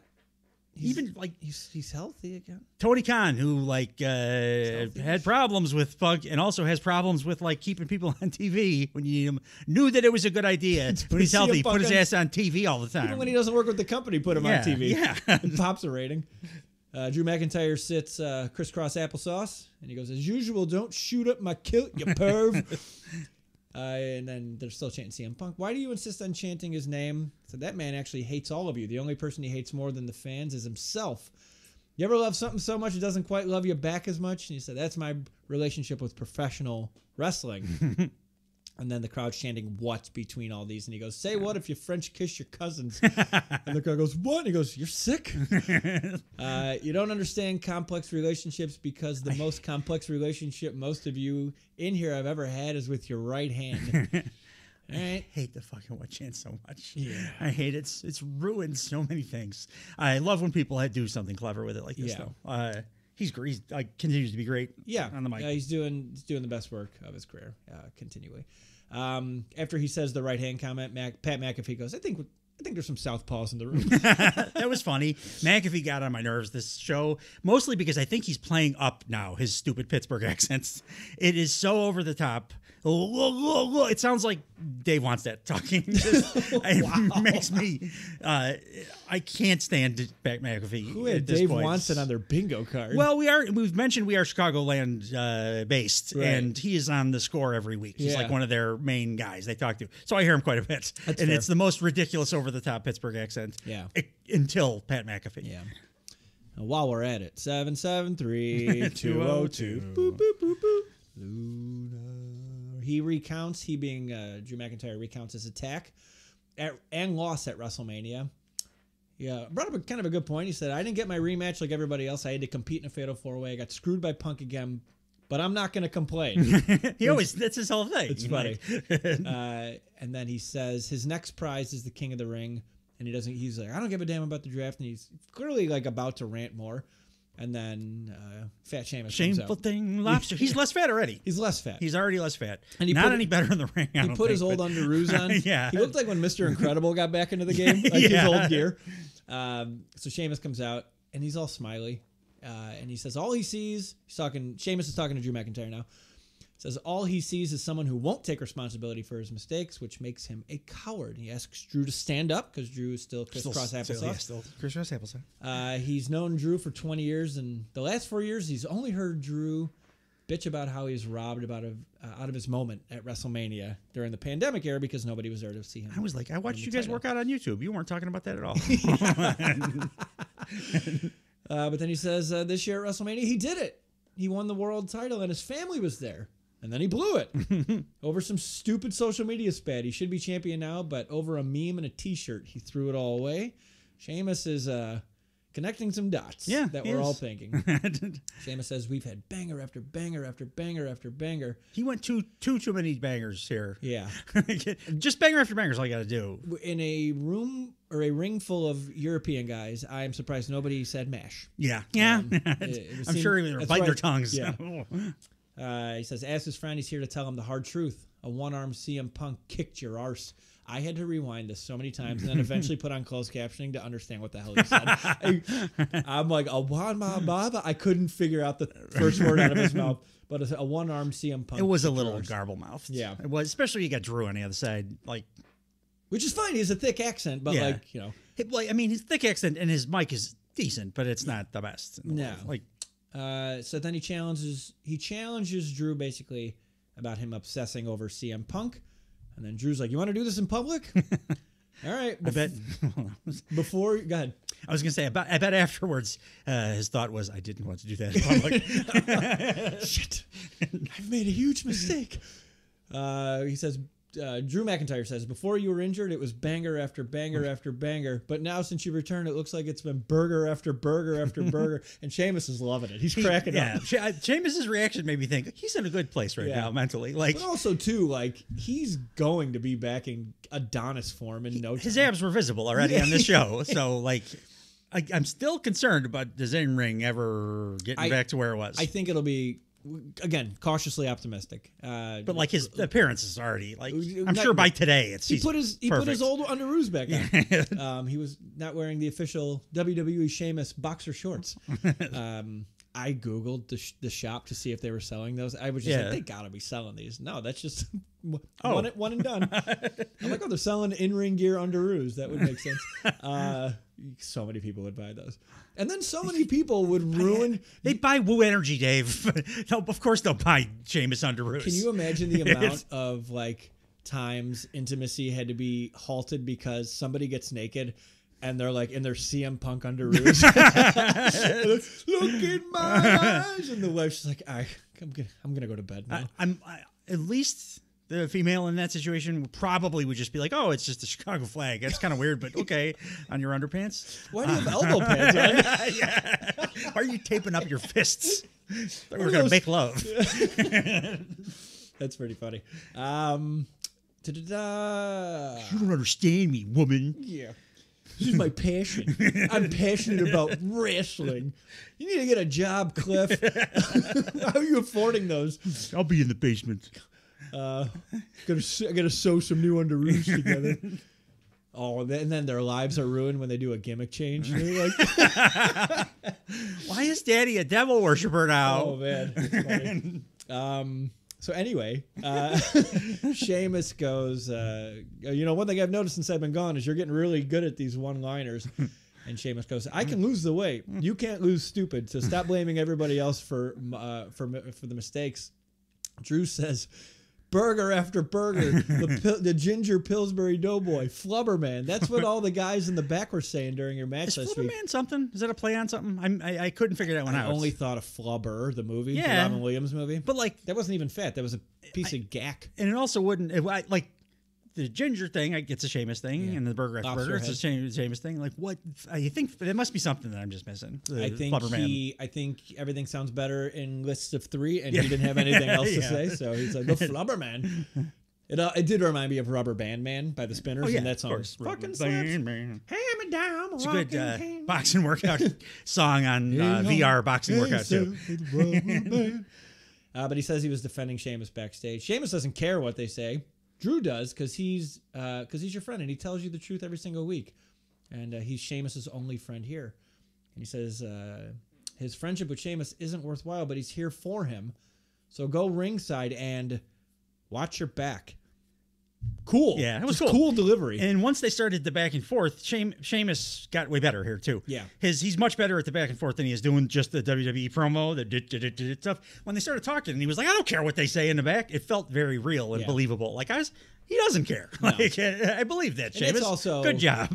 That makes Drew look more desperate as a heel. Yes, he's absolutely. And his friend clearly does not care, and he should be happy for his friend that doesn't give a shit what people say about him. Yeah, there was a lot of real subtle, good. Perhaps not completely intentional character building in this. So But we got to see Sheamus versus Shinsuke Nakamura. It was 11 minutes, 21 seconds. They did say it was Sheamus's 1,901st match. It's a lot of stiff-ass matches. It's a lot of matches. For an older guy. He was better. I will give him, he was better here than in the prior week. But, I mean, he had an easier opponent to be good with.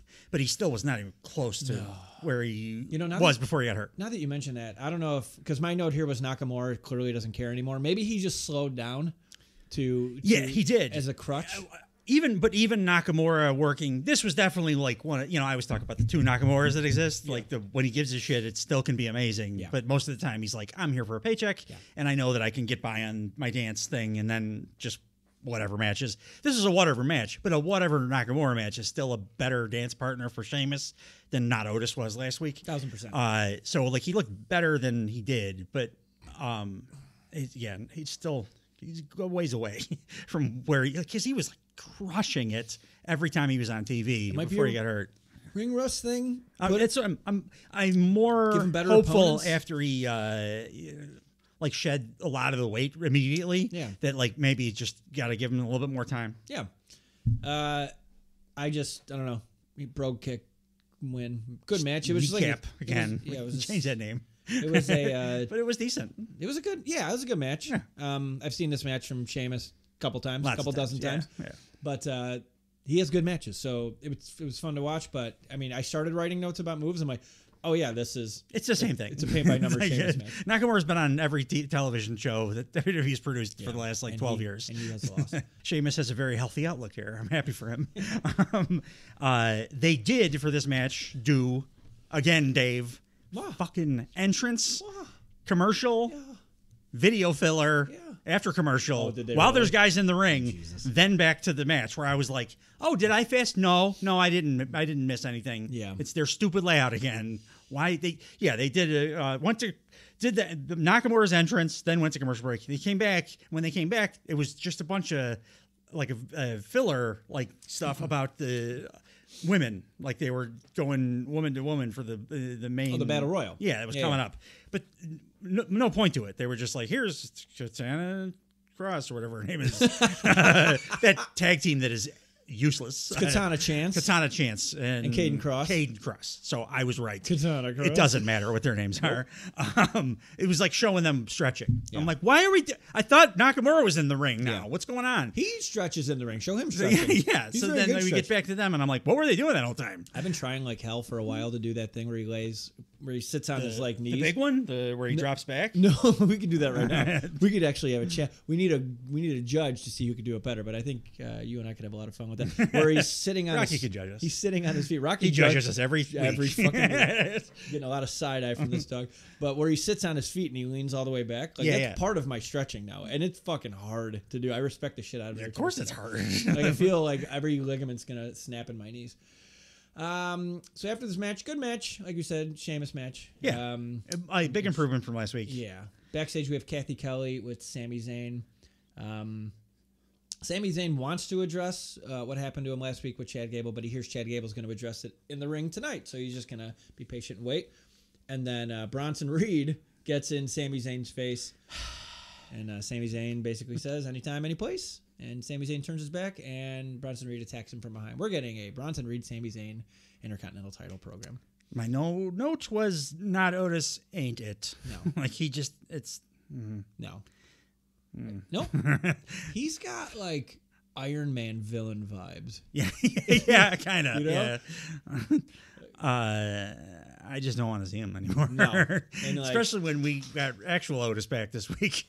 Like, also too, like, can't we just have more Chad Gable and Sami Zayn? Yeah, I'd prefer that. Thought that's what they were doing. Yeah. Well, here we are. Speaking of Chad Gable, it's an in-ring like all this with all of Alpha Academy. Did Chad Gable always have the NFL on Fox theme?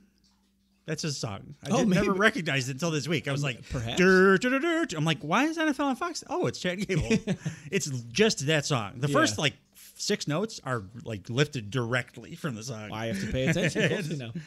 Chad Gable's in a suit. The rest of them, Akira Tozawa, Maxine Dupree, and actual Otis are in their Alpha Academy ring gear. Looking all sad. Otis's shirt said like junior cadet or something like that. It made me laugh out loud. Yeah, they do not look thrilled. Chad Gable, he said he's had a rough couple weeks. At least what he did. Did we mention he's besuited? I did. Oh, you did. I'm sorry. I missed it. Besuited? I like that. Stealing that. He said at least what I did to Sami was justified. Chad Gable could handle Sami Zayn winning. He said that wasn't good enough for Sami Zayn. So he saw Sami Zayn saw Chad Gable weeping in the corner after the match was over, and Sami Zayn went over to him and he put the title right in his face. Yeah. This promo was a really good example of how to spin something in your favor. I love all this way more than shush and all that nonsense. He was intimidating as hell. Yeah, here. this was very good. So he put the title right in his face, kind of rubbing it in his face. That was he was implying. Chad Gable used class. He raised Sami Zayn's hand, but that wasn't good enough. Because then Sami Zayn went out of the ring and celebrated with his wife right when Chad Gable was watching. And he said that should have been my moment. That should have been him at WrestleMania. That should have been him celebrating with his daughter in the front row. But I got a little concerned when he said that they were going to go back to, but it was just a good line. Yeah. If anything, it was a way to put a bow on all the daughtership. Yeah. But instead of all that, he was wasting his time training Sami Zayn. I've been wasting my time training a bunch of freaking losers. Cook, baby, cook. I love that he's not like firing him either. He's just going to be a prick bully, like absolutely. an evil, like the meanest gym coach you ever had. Like he gets into Zawa's face. He says, "All you do is come out, do your dance, and rack up loss after loss." Goes to Maxine. Sweet Maxine, pretty as a princess, but dumb as a box of rocks. That hurt. Yeah, I was like, "Oh, I've leave her alone." Yeah, jerk. I've given you everything and got nothing in return. I mean, he's doing masterful heel work, and then everybody's acting exactly how they need to. And then he goes to Otis, and he said, don't even get me started on you. Otis, my prized pupil, my number one guy, you have proven yourself beyond a shadow of a doubt to be the biggest disappointment of them all. Sad Otis. Man, and he's good at sad. Yeah. He's really good. He's good at most of the stuff he does. Yeah. Otis is a very gifted performer. I think he's bone on bone on his knees. I was watching. I was watching. I mean, you can't really have that frame. No. For very long. No. Well, he was an Olympic powerlifter. Powerlifter, I think. Yeah. So Chad Gable and Otis did one of the Celtic Warrior workout videos, and Chad Gable's like just doing all the stuff. Yeah. And there's parts where Otis is like, I can't do that. My body doesn't work like that anymore. I'm bone on bone. Something like that. Back in the ring, Chad Gable says, but this is why you signed up to the Academy, for feedback. Again, he's like, yeah, it is technically true. Get on the same page and know from now on we're going to focus on Gable. We're going to win my IC title together, and you're going to help me no matter what. Right? I want to hear you say it together, no matter what. Bulliest ass thing you could do. And like they're kind of sheepishly saying it. They all kind of like say. I think the camera didn't catch Tozawa, and it might have caught Maxine, but you see Otis say, clearly. He's like, no matter what. He gets in Otis's face. He says, and Otis says, no matter what. And Gable drops the mic, and he leaves. Yeah, awesome. It's great. Awesome. Yep. Awesome storytelling to build this up, because it gives Chad Gable something to do to become an even heelier heel. And then this was the full ass heel stuff. But then it not just that he snapped and got angry or whatever. This was like, I'm a prick now. Yeah. It made me feel bad for everybody in the ring with him. And that's what a good heel, like you're something I can relate to, something empathetic, right? He's great. And then keep him away from the IC title. And then when he eventually does go fight Sami, like win or loss. I think that's a mistake, though. I would have that happen right now. Like, why are we getting distance? They're healing him up from that, because he just that was enough. He's a heel now, but he just lost clean. He just lost clean. So now, like they're but it's WWE. It doesn't matter. You can do a rematch immediately. Nobody gives a shit. So like, I don't know if they're going to do character work. I'm okay with a little bit character work. I love this. Yeah. I just I don't want the distance. I don't want to waste time with Sami in a program I have no interest in, because I'm gonna have to watch that. Like I'm gonna be like, we're getting a lot of those right now across WWE programming. Backstage we have Ricochet and Dominic Mysterio. Ricochet's bum Dom's not cleared to wrestle, and then he promotes his speed match with JD McDonough, which you have convinced me I will never have to watch. Ricochet walks out, and Dominic Mysterio is standing there, and Liv Morgan walks into frame, giving him doe eyes. Yeah. Oh. I mean, she's lovely. Also, she is like in a beef mommy now. Yeah, she is. I love that. I love this pairing. Yes. Like, it's great. She had to say nothing, and we got the entire program right away. Like, legit chemistry, those two, like on screen. Yeah. Dominic Mysterio's wife has to be the most understanding human being walking the planet. Yeah. Because he just works with two dimes that are like obsessing over him. Yeah. So it's good for her. Ricochet and Andrade were next, and they were facing JD McDonough and Santos Escobar. This took 11 minutes and 56 seconds. Was the people on the wrong sides? Because Santos and Ricochet were dressed in identical I noticed that too, yeah. gear. They did not consult each other. Maybe pack 2 pairs of pants in that to-go bag. This match had no heat at all. You know what happened here? And it was like, I noticed it at the beginning of the match, and then it continued all the way through. Like, Andrade forgot he was in WWE. He was and it screwed everybody else up too, because he was working at a pace that you would work in, not just one promotion, anywhere outside of WWE. He was working at that pace. So like everybody was like accidentally,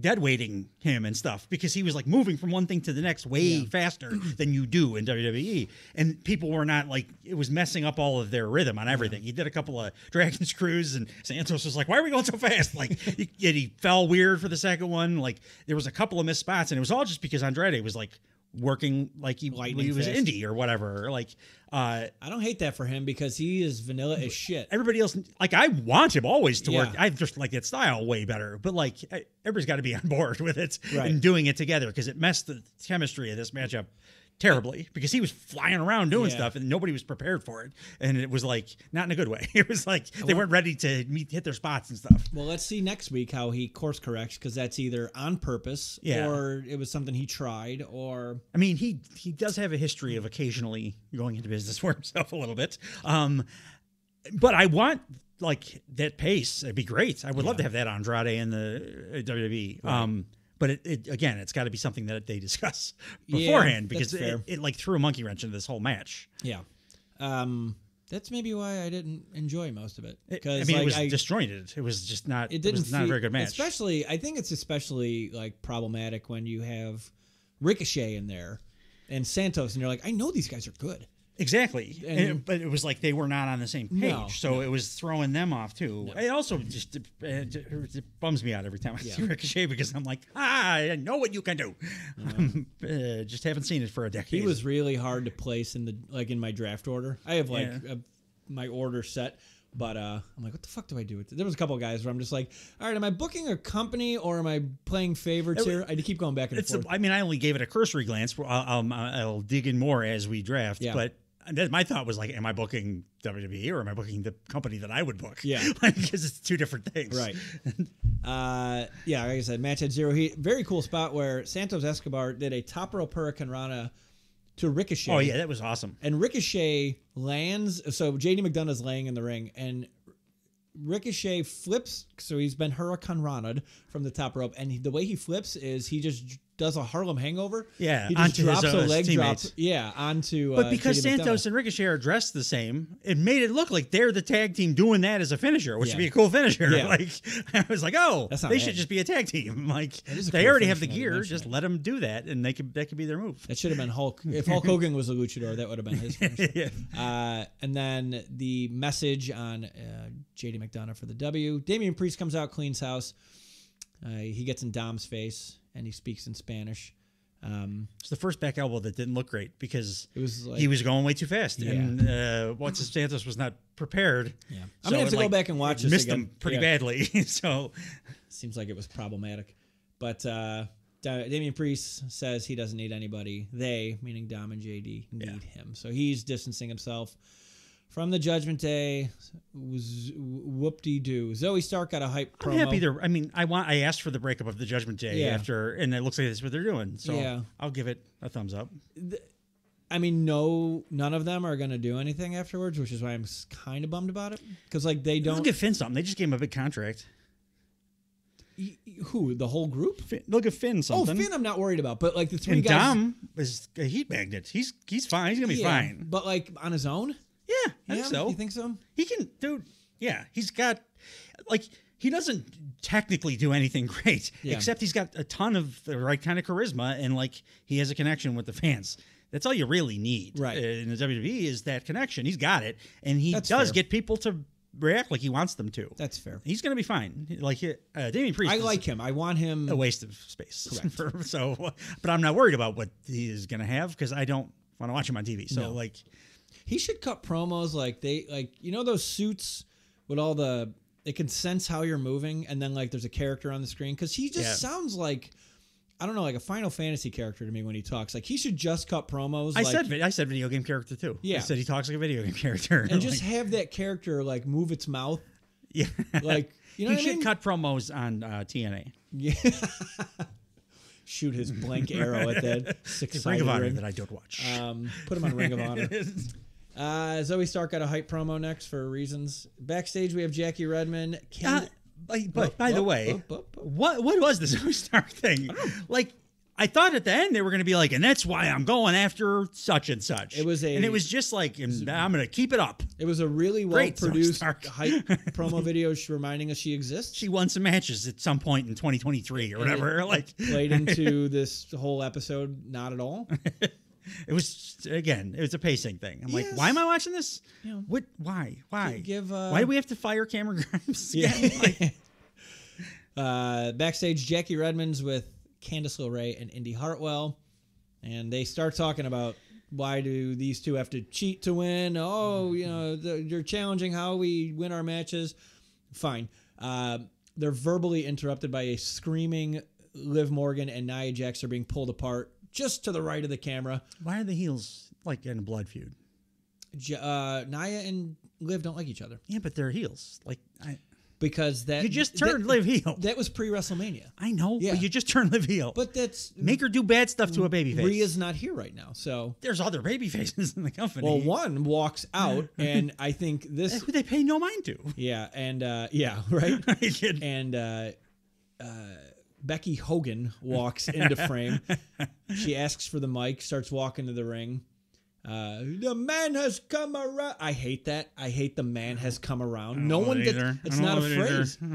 It's not a phrase. It's the Johnny Cash song, but it's not the same exact words either. So it's when the man comes around. I'm gonna start walking in here going, "Hey, Sully, the Dave has come around," and you're going, "What the fuck are you talking about?" And also, plus, does anybody know? Besides, I'm an old man. That's why I know it's a Johnny Cash song. Until you said that right now, I didn't connect those dots. Also, she's not from Tennessee. Yeah, she's Irish. Her hair says so. I'll give her credit. What she does here is a difficult thing to do, and it's live. And walking she does and talking. Like walking and talking with other elements too. Like she has a person that she has to. I don't like what she said because I'm like, it's your opponent. Yeah. Worry about yourself. Yeah. But just the physical act of what she's doing, the actual nuts and bolts, is a hard thing to do. To walk, talk on camera, live, doing stuff in a certain amount of time. Right. So I was like, that's impressive. I didn't like it, yeah. but it was still impressive. The content, not so great. This was this episode because now every episode of WWE has to have the Goodfellas shot where it's just one long uncut shot. It's Becky taking the mic, walking and talking. Even if they're going to spam this, though, at least it's a good thing to spam rather than what they used to, which was sucky stuff. So this it's cool. I know they're going to overuse it, and then we're going to be tired of it or whatever. But it's still cool. Like I'd rather get tired of this than the other crap. This actually involves talent. Yeah, exactly. Right? For multiple people. Yeah. While she's doing her long walk, she stops to give Maxine Dupree advice. And my other comment was, "Fuck you, dude. What are you like? You're that's not basically what I said. You're not likable. Like that's not a likable thing to do. No, it's like what Chad Gable would do because he's oblivious, or what Chris Jericho would do because he's on the other channel being keep your oblivious, chin up, rookie. Shut up. Also, you got a match. Go worry about that. Yes. And then we had the women's battle royal. Again, I'm not to harp on it, but that puts under all your opponents too. If you're walking out and you're showing everybody that you care so little about the thing you're about to go do for the world title, like that you have time to just go say keep your chin up, kid, or whatever to somebody that not connected to you whatsoever, it really makes it feel like lesser than the match. It makes the match not feel like a big deal because you're not acting like it's a big deal. 100%. I was trying to find the contenders. We don't need to. Did we skip a Nia Jax promo? Did we? Yeah, I mean, I got a Nia Jax promo. Oh, let me hear it. Because I didn't do word for word. I just who strikes again? I said Nia Jax sounds like Nicole Bass, and then she does. She sounds identical. To Nicole Bass. I just lost it. Oh no, I'm not. I got it. Never mind.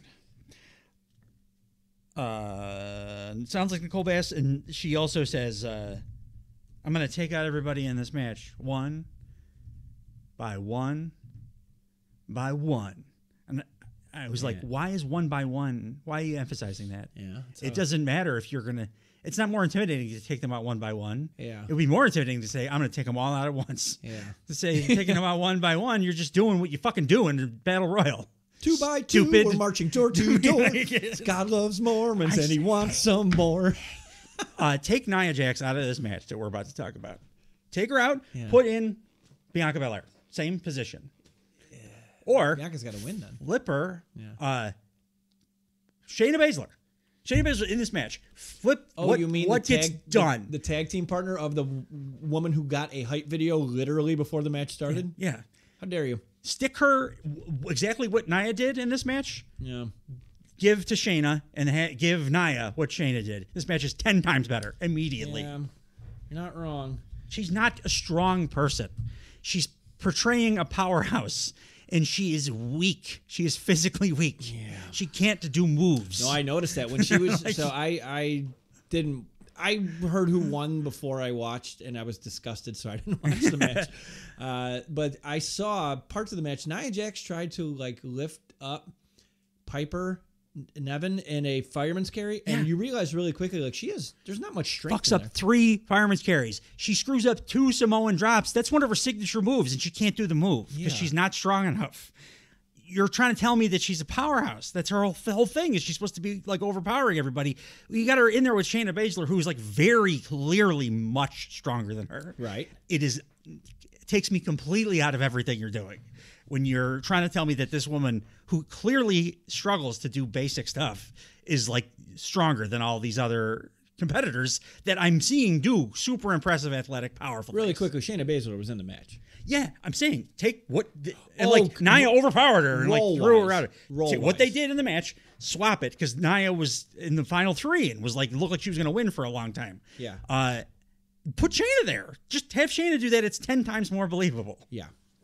I'm trying to find all the participants, but it's being. She did a Samoan drop thing where she bounced somebody off a ring post where she lost control of the person before she let go of them, and then they ragdolled into the post, and it looked like that was the one thing that looked kind of impressive or painful was because it was super reckless. It was because she lost control because she's not strong enough to do the move.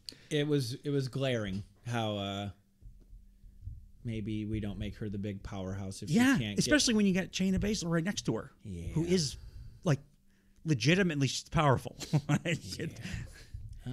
Did you get the finish of this? What do you mean the finish? Did you watch the finish of the match? Yeah. Oh, I thought you said you didn't watch the match. No, I didn't watch the whole thing. No, neither did I. Fast forward through half of it. I'm just trying to find who the fuck was in the match, and it's really problematic. No one has a list for some reason. And the only ones that mattered are Nia, Liv, and Becky because they were the last third or half of the match was just those 3 anyway. Yeah, I want to. Oh, wait, I think I got it. Bear with me, folks. Women's World. No, I did not get it. All right, whatever. Yeah, I think, unfortunately, the right move.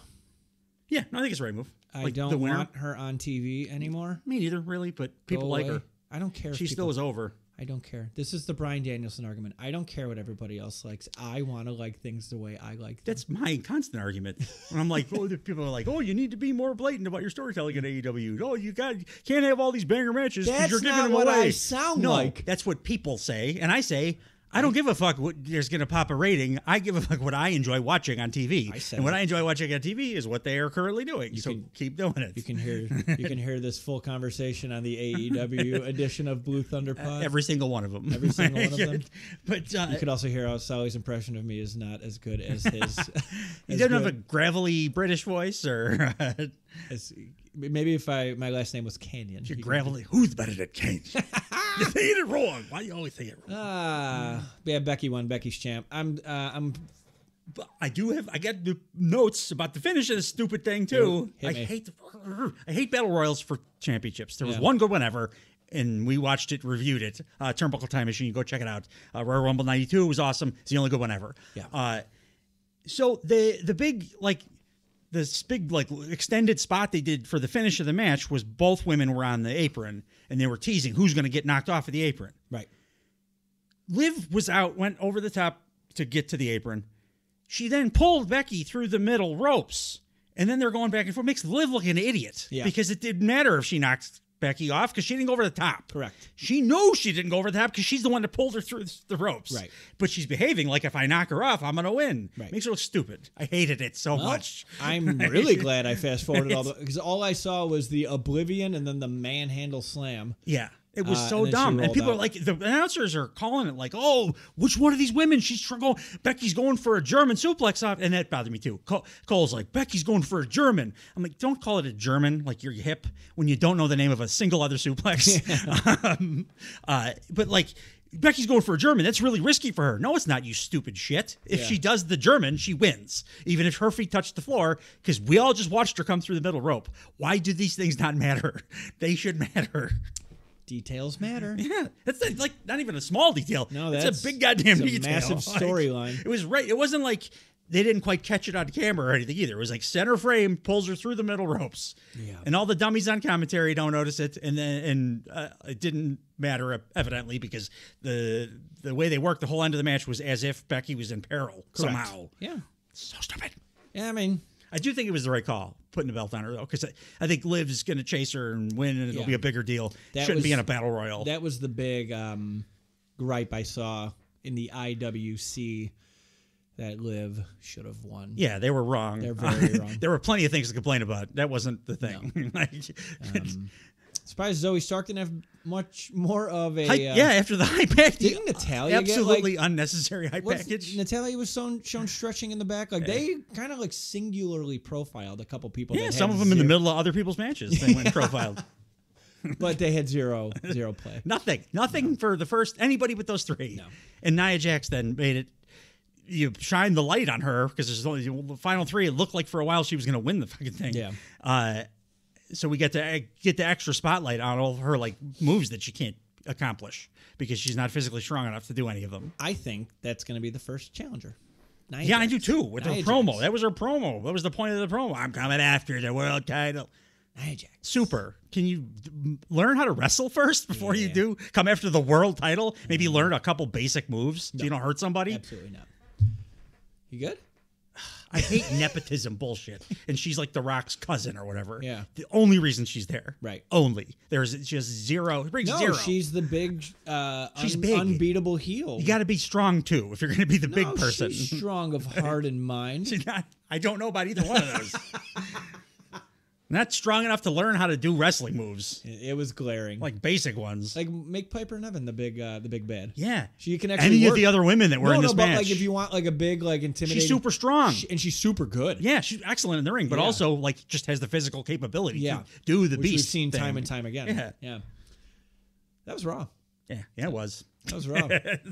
One thing that they announced on the show that we kind of touched on a couple of times is the draft is back. The draft will start tonight. If you're listening to this the day we dropped the podcast, and so it's going to be over the course of tonight's SmackDown and Monday Night Raw this coming Monday. I like the way they're doing this. Yes, SmackDown's going to have 4 rounds with 16 total picks, and it has its own individual pool that you can pick from on Friday.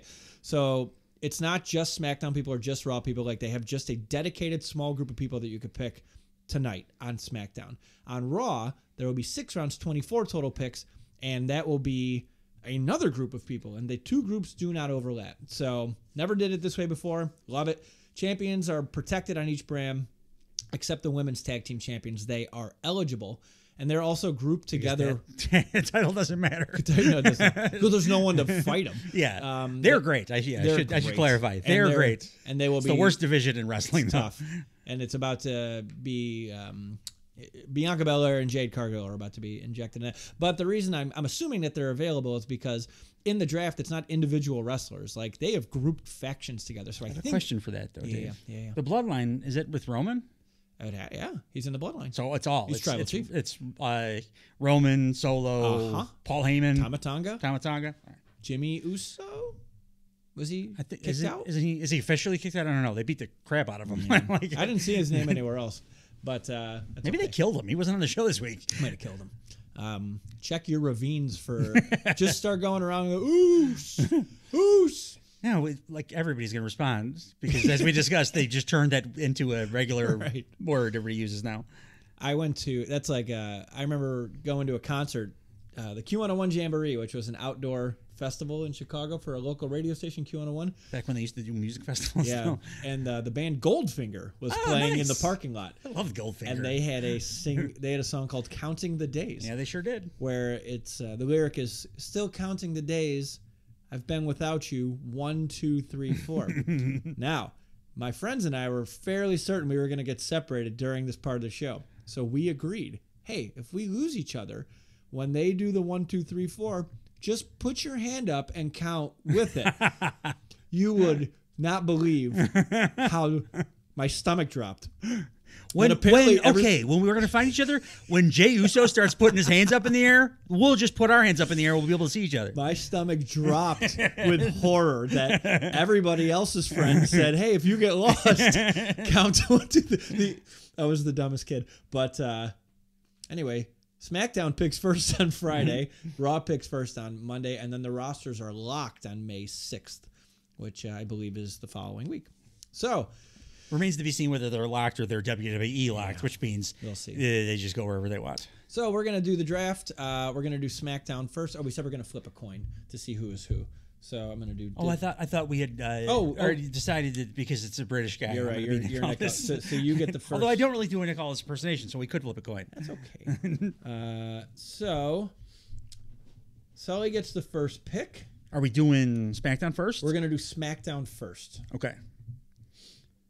If really quickly, if you would like to watch along, I don't know, just Google who's in the draft. I'll read them off. So the eligible. Oh, I have them if you want them. You got them? I got them right here. Gotcha. Yeah, the eligible draft picks from the SmackDown roster, which we'll be doing first: AJ Styles, Alba Fire, and Isla Dawn, Alpha Academy, because it's entire factions. Andrade, Bianca Belair, Braun Breaker, Cedric the Entertainer, and. Grown ass man. Who is his partner? Ashanti the Adonis. The Adonis. Okay, Yeah. I'm not familiar. I don't think. NXT. Ivar, Jey Uso, L.A. Liv Morgan, Nia Jax. No, thank you. Can she be relegated? Can we do that on a draft? Randy Orton. Put on a waiver. Ricochet, Seth Rollins, future endeavor. Shayna Baszler, Sheamus. Fat Sheamus, the Bloodline, the OC, and Zoe Stark. Yep. And then shall I do the Raw rundown now? Or might as well. So yeah, available for Raw, Apollo Crews, Braun Strowman. Where's Braun Strowman been? Bronson, not Otis Reed. Candice LeRae and Indy Hartwell, who for some reason are on my television every week. Chelsea Green and Piper Niven. CM Punk. Dave's got the first pick on Raw. The Creed Brothers. Damage Guitarro. Drew McIntyre. Final Testament. Giovanni Vinci. Imperium, which I guess, now is just the two. Jade Cargill, but they're separated, huh? Yep. Bianca and Jade. Yep. I think it's just going to draft them together. Probably. Fucking Judgment Day. Caden Carter and Katana Chance, whose names I forget immediately after I say them every time because they are Katana Carter. No, Caden Chance? Yeah. Caden Chance. You called her Caden Chance. I said Cross, Caden which Cross. is neither one of them. So whatever happened to Nikki Cross? Remember her? Oh, yeah. She was great, too. Yeah.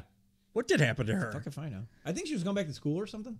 She just got her doctorate, I thought. Oh. I think she achieved it while wrestling. Maybe she'll be in the draft. Yeah, could be. Yeah. But because we're reading who's We are available reading right now. The only thing that's not in the list I sent you is it says and some NXT superstars. Oh, so okay. it's very because like Dragunov's coming. Yeah. And what's her face? The Well, I want to draft Dragunov. you can't. He's not on the list. Mm-hmm. Kevin Owens is, though. Kevin Owens is. Legado del Fantasma, the LWO, and Naomi. All right, you have the first pick. So From the SmackDown, we're doing the the SmackDown. We're doing the entire SmackDown first. Yeah. Okay. I mean, obviously, I'm taking the Bloodline. Yeah.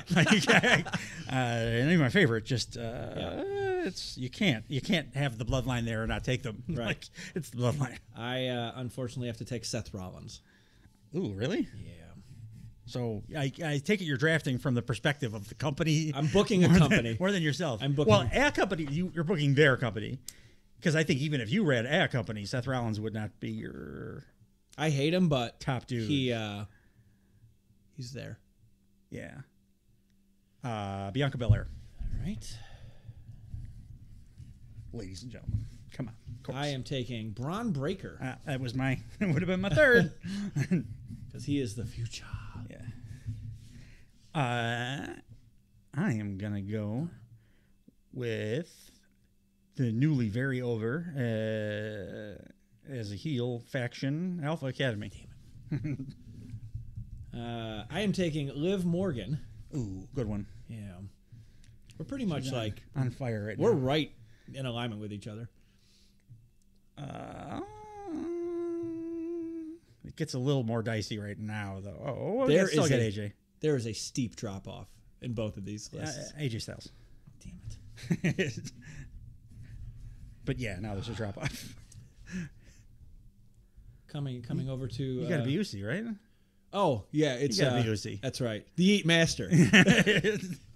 I pick Jey Uso. He's too over to not. Yeah. And speaking of too over to not, despite kind of sucking, I'll take LA Knight. Ooh. Now we're having some division here.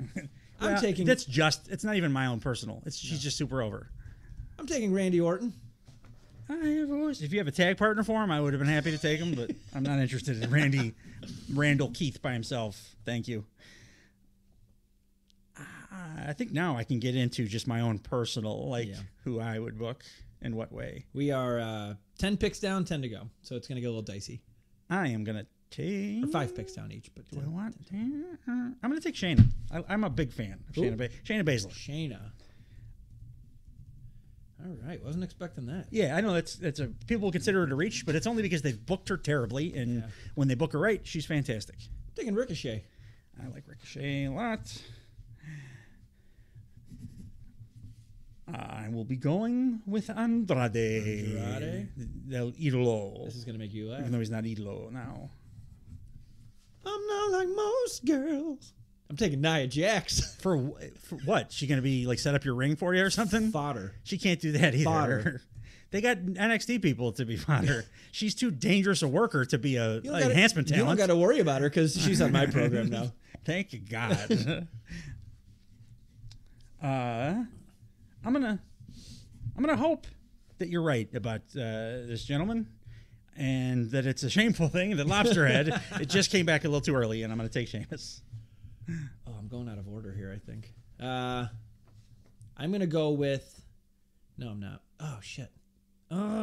Only because he has NXT to his name. I'm gonna go with Cedric Alexander and Ashante the Adonis. Okay. They're much like, at least what I said, I don't know the other guy too much, but much like Shayna, I think if booked correctly, or properly. They got a new guy. Like, they could not have shit the bed harder with Cedric Alexander. Yeah. But I got high hopes for. He's really great, though. He's Cedric. Great. Unreasonably good. Do I want Ivar? We got 4 picks left. Dark. The OC's just the 2 of them, right? Now? Yeah. Those guys don't want to work. I'll I'm gonna make my show a pretty strong women's division. I'll go with Zoe Stark. They sold me with their unnecessary hype video. I like Ivar, but I like him on a tag team. I would also like multiple picks, so I will have the OC because I need gatekeepers on my show. Well, I'm gonna take Ivar now because I don't want Elbow Fire and Isla Dawn. All right. So, let's look at our roster so far. Let's. So, on Sully's show, we have the Bloodline, Bianca Belair. I win.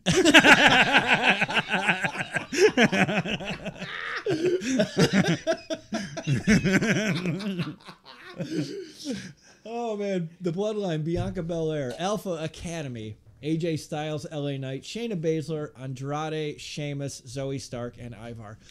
You have a let's beat the shit out of each other every week roster. Wow. That's a fun show. That's not bad. That's not bad. I have Seth Rollins, Braun Breaker, Liv Morgan, Jey Uso, Randy Orton, Ricochet, Nia Jax, Cedric Alexander, and Ashante the Adonis, the OC, and Alba Fire, and Isla Dawn. Do you notice something here? Sunday Night Heat? I am booking. I have picked a WWE roster, and you have picked an AEW roster. Yeah, pretty much. Yeah. Wow. Well, I do have the Bloodline. I mean, like you can't. It's like not taking Wayne Gretzky. Yeah. All right. Well, and I also have LA Knight. You did. Yeah. You begrudging, but you like back to back. You have AJ Styles. And LA Knight. Yeah. This is fun. Yes, it is. All right. So I have the first pick on Raw. You go first on Raw. I mean, this is a goddamn no-brainer. Right? Look in my eyes. What do you see? He is the pick that goes to me. CM Punk is my first pick. Be a big surprise. I'm going to go with Kevin Owens. Oh. He's my favorite wrestler in the company. I'm not going to not pick him. Not bad. I'm really glad you did that. So my second pick, Imperium. Good call. Yeah. I'm whatever on half of Imperium, but the other half I got is Gunther. That's the all best I care wrestler about. in the company. So, yeah. Candice LeRae. I'm kidding. No. Ah! They're way down there. Brothers, or I do want to just draft like it's AEW. I'm looking at like it's an NFL draft, which is just what you would do for Drew. Drew, yes.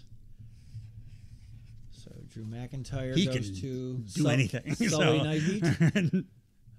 Owens and Drew, come on! It's my first program. I'm taking all of Damage Control. But it's Damage Control without Bailey. It's the best tag team in the company, and that's true. Actually, all four of them are fucking awesome. Yeah, that's true. I do like them all. Yeah. That's a good call. As much as I want to go in a different direction here, I can't deny the popularity of the fucking Judgment Day. I have them so far down. Really? Oh, yeah. They're like most overheal probably in the whole company. I don't like... Yeah, but they're... The best woman? Oh, fuck, I forgot about her. Because she's injured. That's like when the Vikings forgot to put their pick in and the other team got to jump them. Damn it. Truth, Dave? Yeah. I just thought of that right now, too. Like, I didn't remember either that she's part of the Judgment Day. I got her. That would have been way I got Rhea Ripley. It should have been the number one overall pick on this half. I win. Well, since I'm booking a WWE company, I might as well. No, that'll be there. Just because I want Rey Mysterio, I'm gonna go the LWO. Creed Brothers. Damn it. I'm winning the GM challenge here, Dave. Yeah, I mean, to a degree. I mean, like by accident, I got Rhea Ripley by accident. By accident. Oh. So then I'm going to take... Well, do I have a good tag division right now? No. I got a lot of singles. I got a really strong singles. I guess we're going to do... I don't want this fucker. No. Oh, let me see the drop-off. Yeah. I have a lot of ladies, though, so I'm going to go Chelsea Green and Piper Chelsea. Niven. That's probably my pick.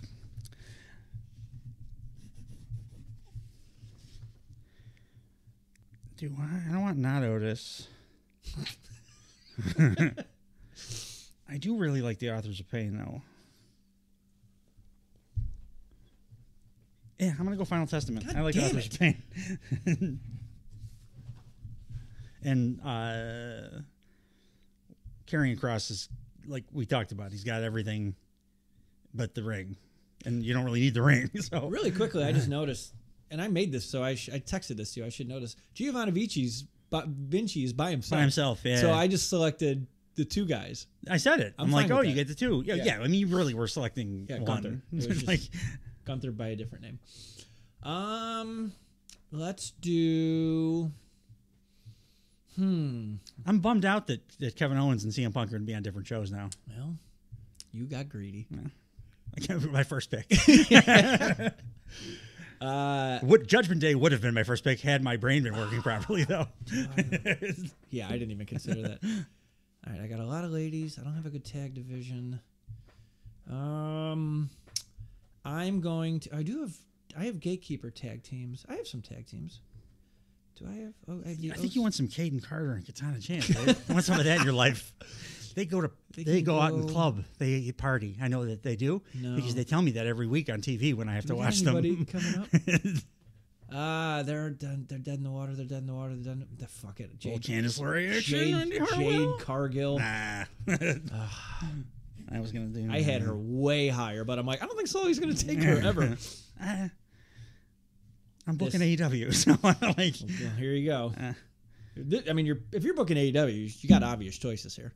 Yeah, I'm not really booking AEW, but I am going to take. Man, I kind of like Candice LeRae. I'm going to break that tag team up. I think. You think so? I think I want Candice LeRae and Indy Hartwell. Yeah, I mean, sure. It's like when.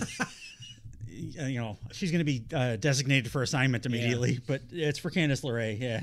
Sometimes when you go out to eat, they give you multiple dipping sauces, and you're like, I just want the honey mustard. Exactly. I'm thinking specifically of chicken wings. Like, why did you bring barbecue? You just wasted. It's a waste of barbecue. Indy Hartwell's the barbecue. I thought for sure you were going a different route with that. So I have ladies. I need more ladies. I would like ladies. Are there more ladies available? I don't want you. You're so slow. There are. Caden Carter and Katana Chance are right there for you, Dave. Right there. They're not even at the bottom of my list. Oh, what am I doing? No? Naomi? Because you hate Naomi. Hey, I need tags. DIY. I don't have DIY on my list. They're on your list. Are they not? The one I texted you? No. Oh. I just copied and pasted it. Let me double check. I can remove them. No, I wouldn't. I think I would have taken... Yeah, I probably would have taken them with the last pick, but... They're right there. How the hell did I do this? Raw DIY? Oh, because they're hashtag. They're hashtag DIY. So I'm like, they're not... I just see the D. Yeah. All right. You wish you see the D. I see the D anytime I want to see the D, Dave. That's right. D, Dave? Oh, man.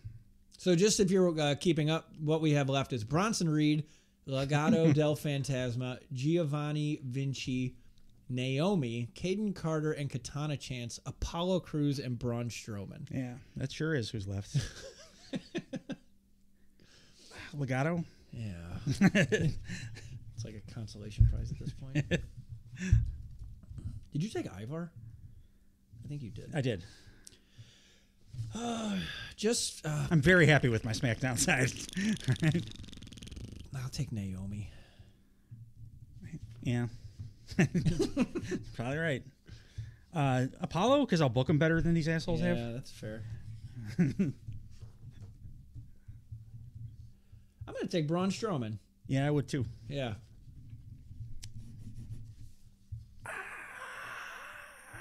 Vinci.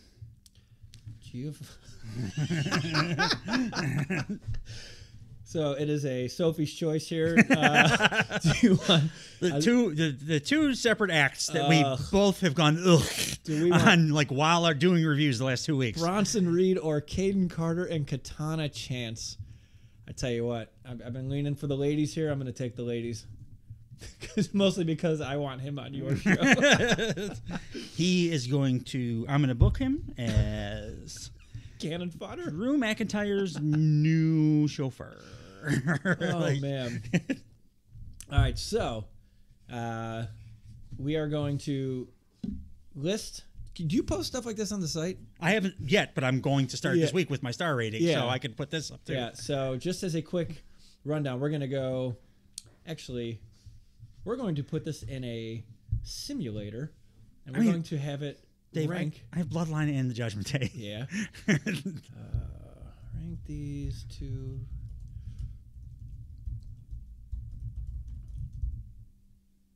From best to worst.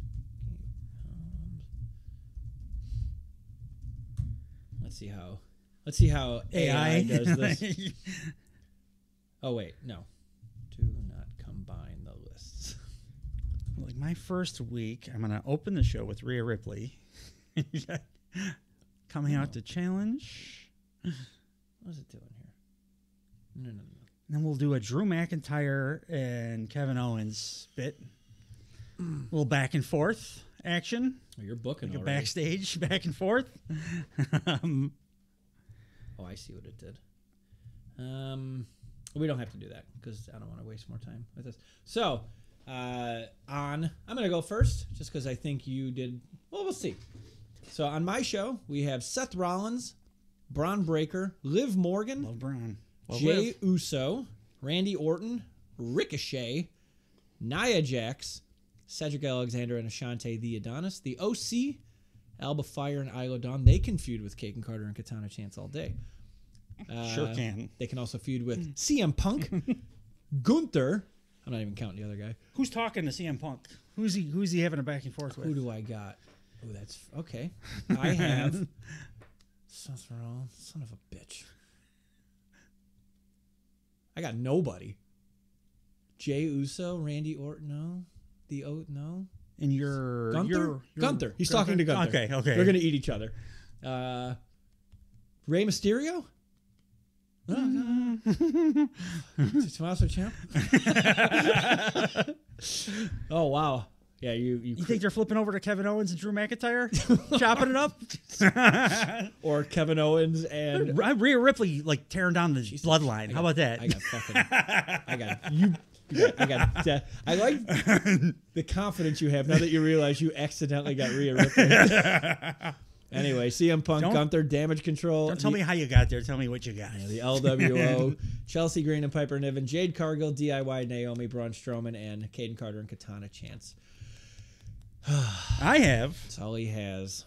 The Bloodline. The Bloodline. The Judgment Day featuring Rhea Ripley. Kevin Owens. Shayna Baszler, Sheamus, Zoe Stark. L.A. Knight. Ivar, Bianca Belair. Andrade del Hilo, who I will be partnering with Ivar, I think, in a tag team because they both need tag partners. Alpha Academy with freshly minted, incredible heel Chad Gable. Another reason why I kind of have to keep what's his face Bronson Reed off of the regular television program because I got Otis. AJ Styles. No, you could have a dark versus light feud. Apollo Crews. The two differently skinned same guys. Yeah. Creed brothers are that's a pretty good team. That's a pretty good team. Pretty good you got that one. Candice LeRae and Indy Hartwell. They're getting broken up. Indy's going to be a manager, I think. Final Testaments. Maybe the Creed brothers and Authors of Pain. I'll start with that feud right off the bat. Giovanni Vinci. I'll do something with him. I don't know quite what yet. And Legado del Fantasma. I'm happy with the way this turned out, Dave. I have more work to do than you do. You just got to book well. Everybody on your roster is very talented. I got an easy start though. I got a lot of people that are super over. You're already built-in successes. So the Bloodline's what, like 6 guys? Alpha Academy's 4. I have Roman Reigns, Dave. Like if Roman Reigns, Paul Heyman. Like maybe I'll have Paul Heyman and Kevin Owens chop it up to start a program. This did not. I thought as we're picking, this is going completely in my favor. Sounds like me every fantasy football draft. This is going great. How the hell did I end up with this? I think I got decimated. Oh. I try to be positive about everybody, but God. I do feel like I won this. Pretty this goddamn lopsided for sure. I mean, really, us forgetting that the Judgment Day had the most over maybe performer in the whole company in it worked out in my favor. Yeah, it's great. You got Bronson Reed. You lose. All right, everybody. Thanks for joining us. Enjoy the actual WWE draft, and please check back again next week if you haven't already. Go check out the AEW. It was a pretty interesting Dynamite. It was a pretty solid show. You guys check it out. Dropping the same time as this one. As always, thanks for joining us, and we'll see you again next week. Bye, everybody. Goodbye. Bye-bye.